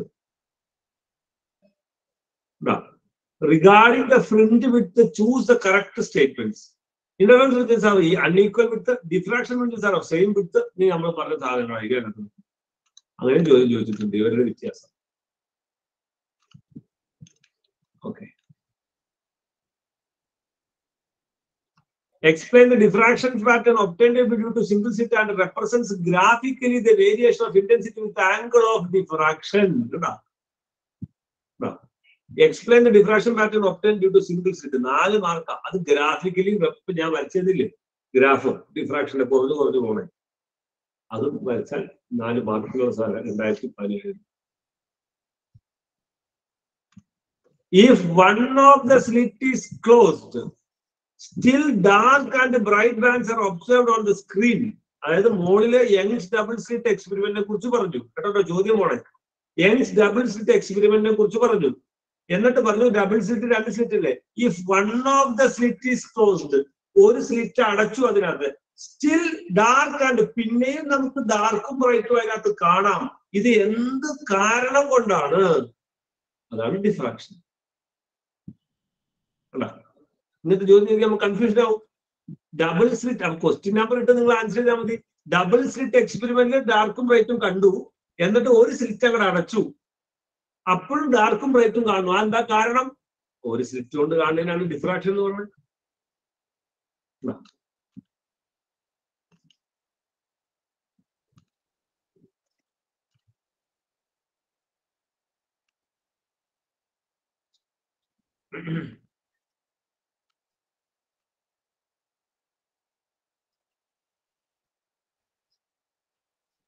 നോക്ക്, a long narrow slit is illuminated by blue light and the diffraction pattern is obtained. How the width of the bands change as the distance from the center increases. എങ്ങനെയാണ്? അപ്പൊ ചോദ്യം നമ്മൾ ഇങ്ങനെയൊക്കെ ചോദ്യം ചോദിക്കാം. ശരിക്കും ചോദ്യം വായിക്കണം. വിഡ്ത്ത് എങ്ങനെ മാറും? സെന്ററിൽ നിന്ന് പോകുന്നവർ വിഡ്ത്ത് കുറഞ്ഞുകൊണ്ടിരിക്കും അല്ലേ നമ്മൾ പറയാം. ഗ്രാഫ് വരച്ചാൽ full മാർക്കായി. The width of the pattern evaluate നിങ്ങൾക്ക് ഇല്ലാത്ത തോന്നി.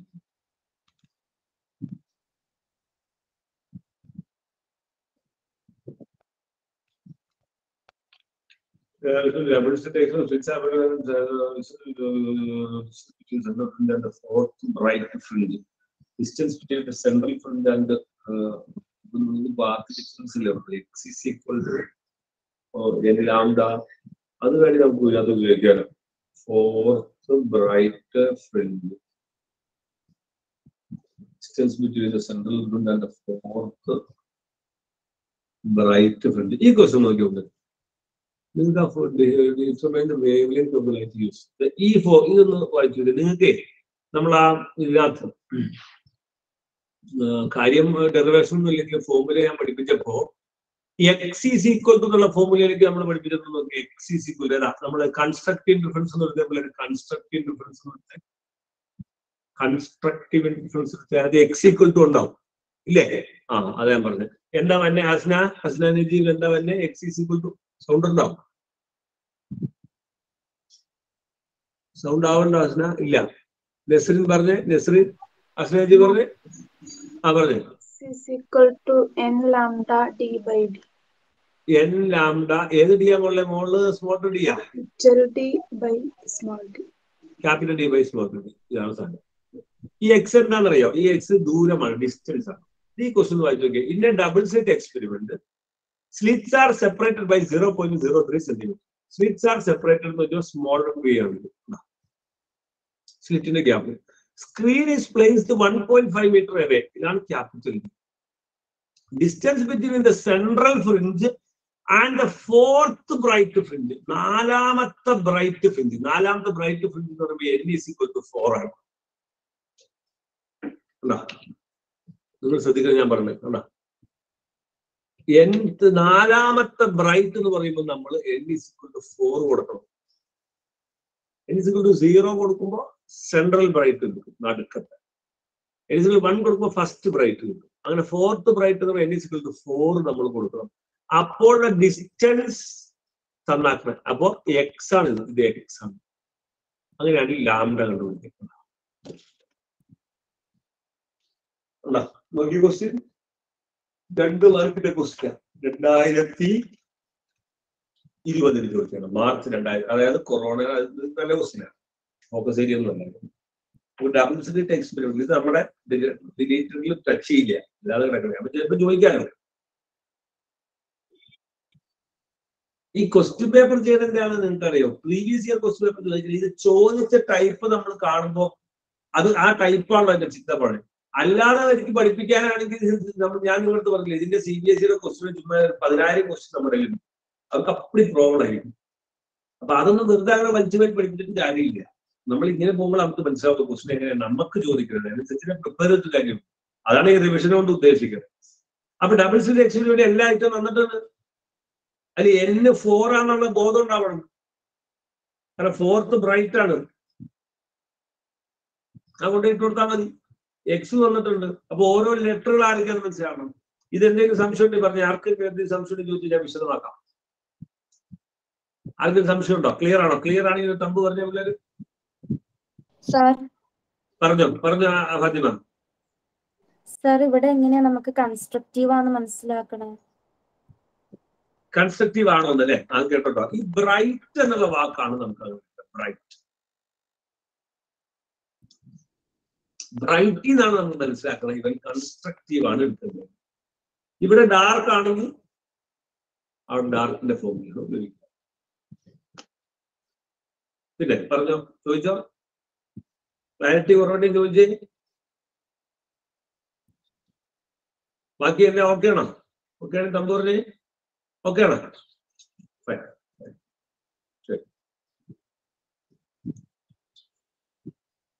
എല്ലാം ഡയറക്റ്റ് ആട്ടോ. ഇതൊക്കെ മാറ്റിക്കൊള്ളട്ടോ. ഈ d = 0.3 സെന്റിമീറ്റർ അല്ല, 0.03 × 10⁻² മീറ്ററിലേക്ക് മാറ്റിക്കൊള്ളണം. ഇവനെ മാറ്റിക്കൊള്ളണം. എല്ലാം സ്റ്റാൻഡേർഡ് ഉപയോഗിക്കണം. അപ്പോൾ ലാംഡ കിട്ടുന്നത് മീറ്ററിലായിരുന്നു, വേവ് ലെങ്ത് അല്ലേ.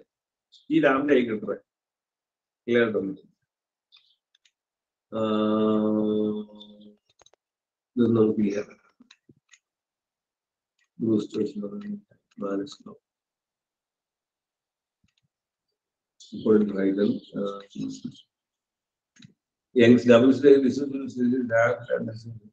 ബാൻഡ് വിഡ്ത്തിന്റെ ചോദ്യമാണ്. പക്ഷെ ബാൻഡ് വിഡ്ത്ത് നമുക്ക് ഇല്ലാത്തതുകൊണ്ട് നമ്മൾ കിടക്കുന്നില്ല. റിസോൾട്ട് പവർ നമുക്ക് ഇല്ലാത്ത കേട്ടോ, ഡിലീറ്റഡ് ആണ്. ഡിലീറ്റഡ് ടോപ്പിക് എന്തായാലും എടുത്ത് നോക്കണം കൃത്യമായിട്ട്. നെറ്റിൽ അടിച്ചാൽ കിട്ടും. നീ ചോദിച്ചാൽ ഇവിടുന്ന് അയച്ചു തരും, ഓഫീസിൽ ചോദിച്ചാൽ മതി. ഓക്കെ, അപ്പൊ അത്രയാണ് അതിൻ്റെ അകത്ത് വരുന്നത് കേട്ടോ. അപ്പൊ ഡിഫ്രാക്ഷനും ഇൻഡർഫറൻസുമായി ബന്ധപ്പെട്ടു. പിന്നെ ഒരു സാധനമാണ് ലാസ്റ്റ് ചോദിച്ച സാധനമാണ് പോളറൈസേഷൻ. പോളറൈസേഷൻ ഞാൻ എന്തൊക്കെയാ പറഞ്ഞേക്കണേ ഒന്ന് പറഞ്ഞ അൽവാനെ. പോളറൈസേഷനെ കുറിച്ച് ഞാൻ എന്തൊക്കെയാ പറയുന്നത്? പോളറൈസേഷൻ എന്തൊക്കെയാ പറഞ്ഞത്?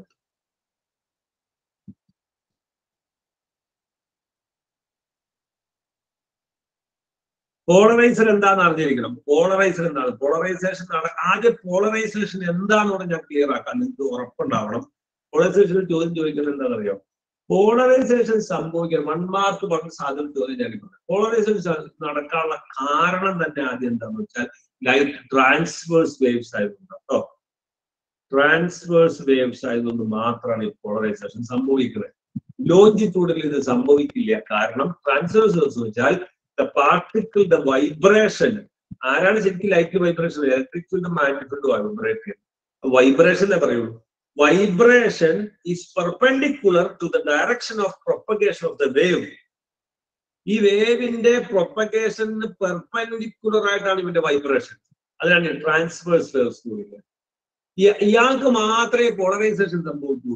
മറ്റത് ലോഞ്ചിറ്റ്യൂഡിനലാണ്. ലോഞ്ചിറ്റ്യൂഡിനൽ സൗണ്ടിന് ഇതില്ല, സൗണ്ടിന് പോളറൈസേഷൻ ഇല്ല, നടക്കില്ല. ലൈറ്റിന് സംഭവിക്കും. കാരണം Y? Because light is A transverse wave. അതിന് മാത്രമേ സംഭവിക്കുള്ളൂ. അതിനാണ് transverse perpendicular to the direction of the propagation vibrate ചെയ്തുകൊണ്ടിരിക്കും. Vibration is perpendicular direction of the propagation. അത് മാത്രമേ പോളറൈസ് ചെയ്യാൻ പറ്റുള്ളൂ. പോളറൈസേഷൻ എന്താ നമ്മൾ ചെയ്യണേ? നമ്മളൊരു പോളറൈസർ എന്ന് പറഞ്ഞ സാധനം എടുത്ത് വയ്ക്കും. ഇതാണ് പോളറൈസർ. ഇങ്ങനെ പോളറൈസർ വയ്ക്കും. എന്നിട്ട് നമ്മളൊരു ഗ്യാപ്പ് കൊടുക്കും. അതിൽ കൂടെ അവൻ കടന്നു പോകും. ആ ഗ്യാപ്പിൽ കൂടെ മാത്രം കടന്നു പോകും. അപ്പൊ ഈ ഗ്യാപ്പിൽ വൈബ്രേറ്റ് ചെയ്യുന്ന വൈബ്രേഷൻ മാത്രമേ. അപ്പൊ നമ്മൾ ഇങ്ങനെ പറയും, ലൈറ്റിന് ഇങ്ങനെ പറയും കേട്ടോ, ഒരു ഡോട്ടും ഇത് ആരോയും കാണിക്കും. ഇതിനാണ് അൺപോളറൈസ്ഡ് ലൈറ്റ്. അൺപോളറൈസ്ഡ് ആണ്. ലൈറ്റ് പോളറൈസ്ഡ് ആയിട്ടില്ല. ഇങ്ങനെ കാണും. അപ്പൊ എല്ലാ ഡയറക്ഷനിലും വൈബ്രേറ്റ് ചെയ്യും. പക്ഷെ ഇവിടെ എത്തിക്കഴിയുമ്പോ ഈ ഗ്യാപ്പിൽ കൂടെ മാത്രം അതേ along that gap, along the axis അങ്ങനെ വൈബ്രേറ്റ് ചെയ്യുന്ന ആൾ മാത്രമേ ഗ്യാപ്പിൽ കൂടെ കടന്നു പോകുള്ളൂ. ഇതിനാണ് പോളറൈസേഷൻ എന്ന് പറയുന്നത്. സോ റെസ്ട്രിക്ട് ചെയ്യാണ്. സെന്റൻസ് എന്താ പറഞ്ഞാൽ പോളറൈസേഷന്റെ സെന്റൻസ് വല്ലതും ഉണ്ടോ? തന്നിട്ടുണ്ടോ? പോളറൈസേഷൻ എന്താ തന്നിട്ടുണ്ടോ? നസ്രീൻ ഷാനു എന്തെങ്കിലും ഉണ്ടോ? പറഞ്ഞേ. The property of electromagnetic radiation in which in its direction of the electric field are limited to a particular direction. Correct ആണ്. അങ്ങനെയല്ലേ. The property of the പിള്ളേരില്ലാത്തത് നോക്കുക. The property of the property of electromagnetic radiation. Property of electromagnetic radiation. Electromagnetic wave property ആണ്, സ്വഭാവമാണ്. എന്ത് സ്വഭാവമാണ് അത്? In which its direction of electric field are limited. Direction of electric field. Direction of vibration ഉണ്ടോ? Direction of field. Direction of vibration of electric field no. Direction of electric field. അതിന്റെ electric field direction is limited. Limit ചെയ്യും to a particular direction. ഒരു particular ഡയറക്ഷനിലേക്ക് limit ചെയ്യും. തോന്നിവാസം vibrate ചെയ്യാൻ പറ്റില്ല. അതിനാണ് polarisation എന്ന് പറയുന്നത്. അപ്പൊ ഇലക്ട്രിക് ഫീൽഡ് നിങ്ങളുടെ ചുരുക്കത്തിൽ എന്താണ്? ഇലക്ട്രിക് ഫീൽഡിന്റെ ഡയറക്ഷൻ ഓഫ് പ്രൊപ്പഗേഷൻ അല്ലെങ്കിൽ ഡയറക്ഷനെ ലിമിറ്റ് ചെയ്തിട്ട് ഒരു പർട്ടിക്കുലർ ഡയറക്ഷനിൽ മാത്രമാക്കി മാറ്റുന്ന പ്രോസസ്സിനാണ് പോളറൈസേഷൻ ഉപയോഗിക്കുന്നത്. അതിനുവേണ്ടി ഉപയോഗിക്കുന്ന ആളുടെ പേരാണ് പോളറൈസർ അല്ലെങ്കിൽ പോളറോയിഡ്. പോളറോയിഡ് എന്ന് പറയും. Polaroid, quartz crystal, tourmaline crystal ഇവരെല്ലാം പോളറോയിഡുകളാണ്. ക്വാർട്സ് ഒക്കെ പോളറോയിഡുകളാണ്. Quartz example, പോളറോയിഡിന്റെ example Polaroid. ഈ ആളുടെ പേരാണ് പോളറോയിഡ്. ഇങ്ങനെ ചെയ്യുന്ന ആളുടെ പേര് പോളറോയിഡ്. ക്വാർട്സ് അതിന്റെ ബെസ്റ്റ് എക്സാമ്പിൾ ആണ്. ടൂർമലൈൻ അതിന്റെ എക്സാമ്പിൾ ആണ്. Crystal, natural ക്രിസ്റ്റലുകളാണ്. എന്നിട്ട് ഇത് പോളറോയിഡ്. എന്നിട്ട് ഇത് കഴിഞ്ഞ് നമ്മൾ പുറത്തേക്ക് വരുമ്പോൾ വീണ്ടും നമ്മൾ പറയും, വേറൊരു എക്സ്പെരിമെന്റ് ചെയ്തപ്പോൾ നമ്മൾ പറയും തിരിച്ചു വെച്ചു കൊടുക്കും. ഇങ്ങനെ തന്നെ അടുത്തൊരു പോളറൈസർ വെക്കും. രണ്ടാമത്തെ ഒരു പോളറൈസർ വെച്ചിട്ട് നമ്മൾ തിരിച്ചു വെക്കും. ഇങ്ങനെ ആക്സിസ്, ഇങ്ങനെ വേറെ ആക്സിസ്. പല രീതിക്ക് പോളറൈസർ വെക്കാലോ. ഇതിനെ നമ്മൾ അനലൈസർ എന്നും വിളിക്കാറുണ്ട്. രണ്ടാമത് വെക്കുന്ന ആളെ അനലൈസർ എന്നും വിളിക്കും. എന്നിട്ട് നമ്മൾ എന്ത് ചെയ്യുന്നറിയോ? ഇവന്റെ ആംഗിളുകൾ കണ്ടോ? ഇത് നോക്കിക്കേ. ഇവന്റെ ശ്രദ്ധിച്ചോ, ഞാൻ പറയണേ, ഞാൻ കൃത്യമായി പറഞ്ഞു തന്നിട്ടുണ്ട്. ഒന്നുകൂടെ ഞാൻ പറയാം. ഇവൻ ഇങ്ങനെ നിൽക്കണം. ഇവന്റെ ഡയറക്ഷൻ ഓഫ് ട്രാൻസ്മിഷൻ കടന്നു പോകുന്നതിന്റെ ഡയറക്ഷൻ. ഇവൻ വട്ടം നിൽക്കണം കണ്ടോ? ഇവന്മാർ തമ്മിൽ ഒരു ആംഗിൾ ഉണ്ട്. പോളറൈസറും അനലൈസറും തമ്മിൽ ഒരു ആംഗിൾ ഉണ്ട്. ആംഗിൾ നമുക്ക് തീറ്റാന്ന് വിളിക്കും. എങ്ങനെ വേണമെങ്കിലും വെക്കാനോ? വേണമെങ്കിൽ ഇങ്ങനെ വെക്കാനോ? പിന്നെ ഇതിന്റെ ആംഗിൾ ഇങ്ങനെ ഇപ്പൊ ഇത് നമ്മൾ തീറ്റ 0 ആക്കാം. ഇങ്ങനെ വെച്ചാൽ തീറ്റ 0 ആക്കാം. ഇങ്ങനെ ഇരിക്കുന്നത് തീറ്റ 90. തീറ്റ 90 ആണ്. എന്ത് നമുക്ക് പുറത്തേക്ക് ഒന്നും വരില്ല. ഇങ്ങോട്ട് 0 ആയിരിക്കും. ഇവിടെ ഒന്നും ഉണ്ടാവില്ല. തീറ്റ 0 ആണെങ്കിൽ ഒരേ ഡയറക്ഷനിലാണെങ്കിൽ ഇവിടെ തന്നെ ആൾക്കാർക്ക് അങ്ങോട്ട് കടന്നു പോകും. ഇവിടെ നിന്ന് ആൾക്കാർ ഇങ്ങോട്ട് കടന്നു പോകും. ഇനി പോളറൈസ്ഡ് ലൈറ്റ് ആണ് എങ്ങനെ അറിയണേ? ഒരു ഡോട്ട് മാത്രം ഉണ്ടാവും.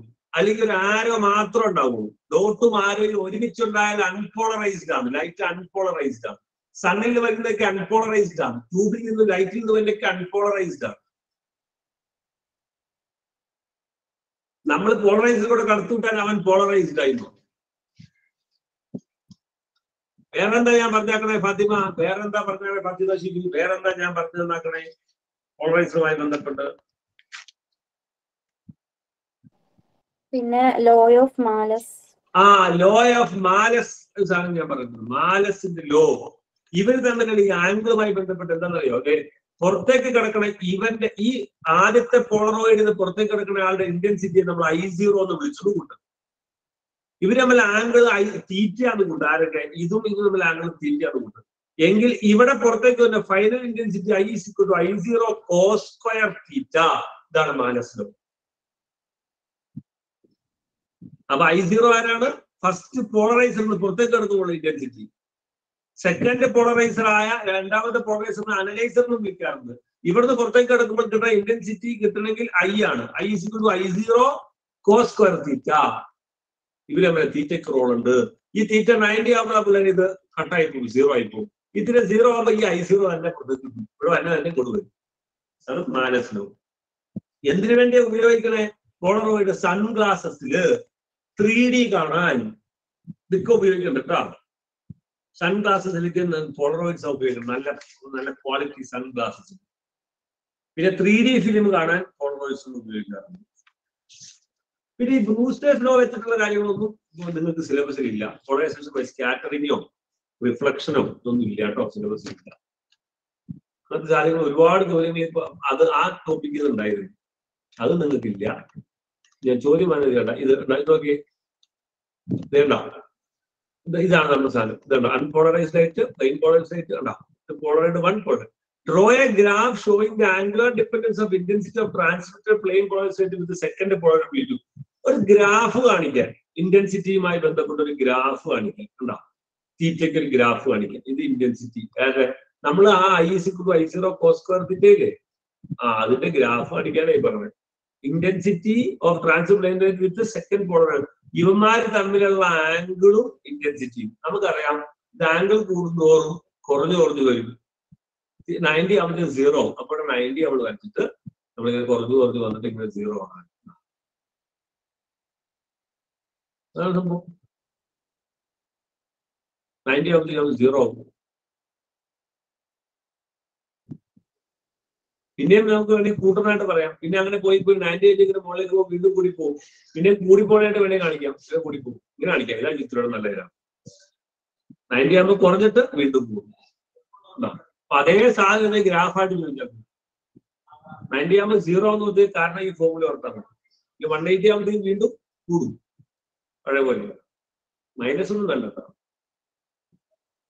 ഓക്കെ, ചോദ്യങ്ങൾ തിരിച്ചു മറിച്ച് ചോദിക്കുന്ന രീതി കാണിക്കാൻ വേണ്ടി പറഞ്ഞോളൂ. പിന്നെ ഇതൊന്നും നിങ്ങൾക്കില്ല, 0 ആയിട്ടുള്ള ഒറ്റ മിനിറ്റ് ഇല്ല. ഇത് ശരിക്കും അത് ഇല്ലാത്തതാണ് ആയിരിക്കാൻ നമുക്കില്ല.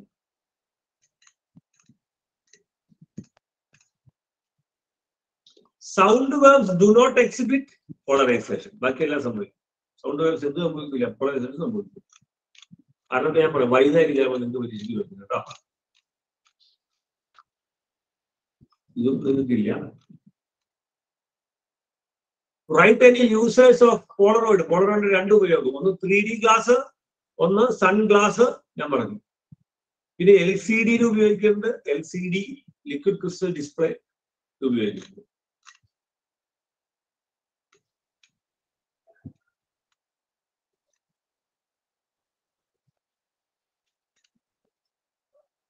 Name the property of light that proves its transverse nature. Transverse nature ആണ് ഉണ്ട് എന്ന് പ്രൂവ് ചെയ്യുന്ന പ്രോപ്പർട്ടി ഏതാണ് ലൈറ്റിന്റെ? അതാണ് പോളറൈസേഷൻ. ചോദ്യം തിരിച്ചു മറിച്ച് മല്ലണ്ട.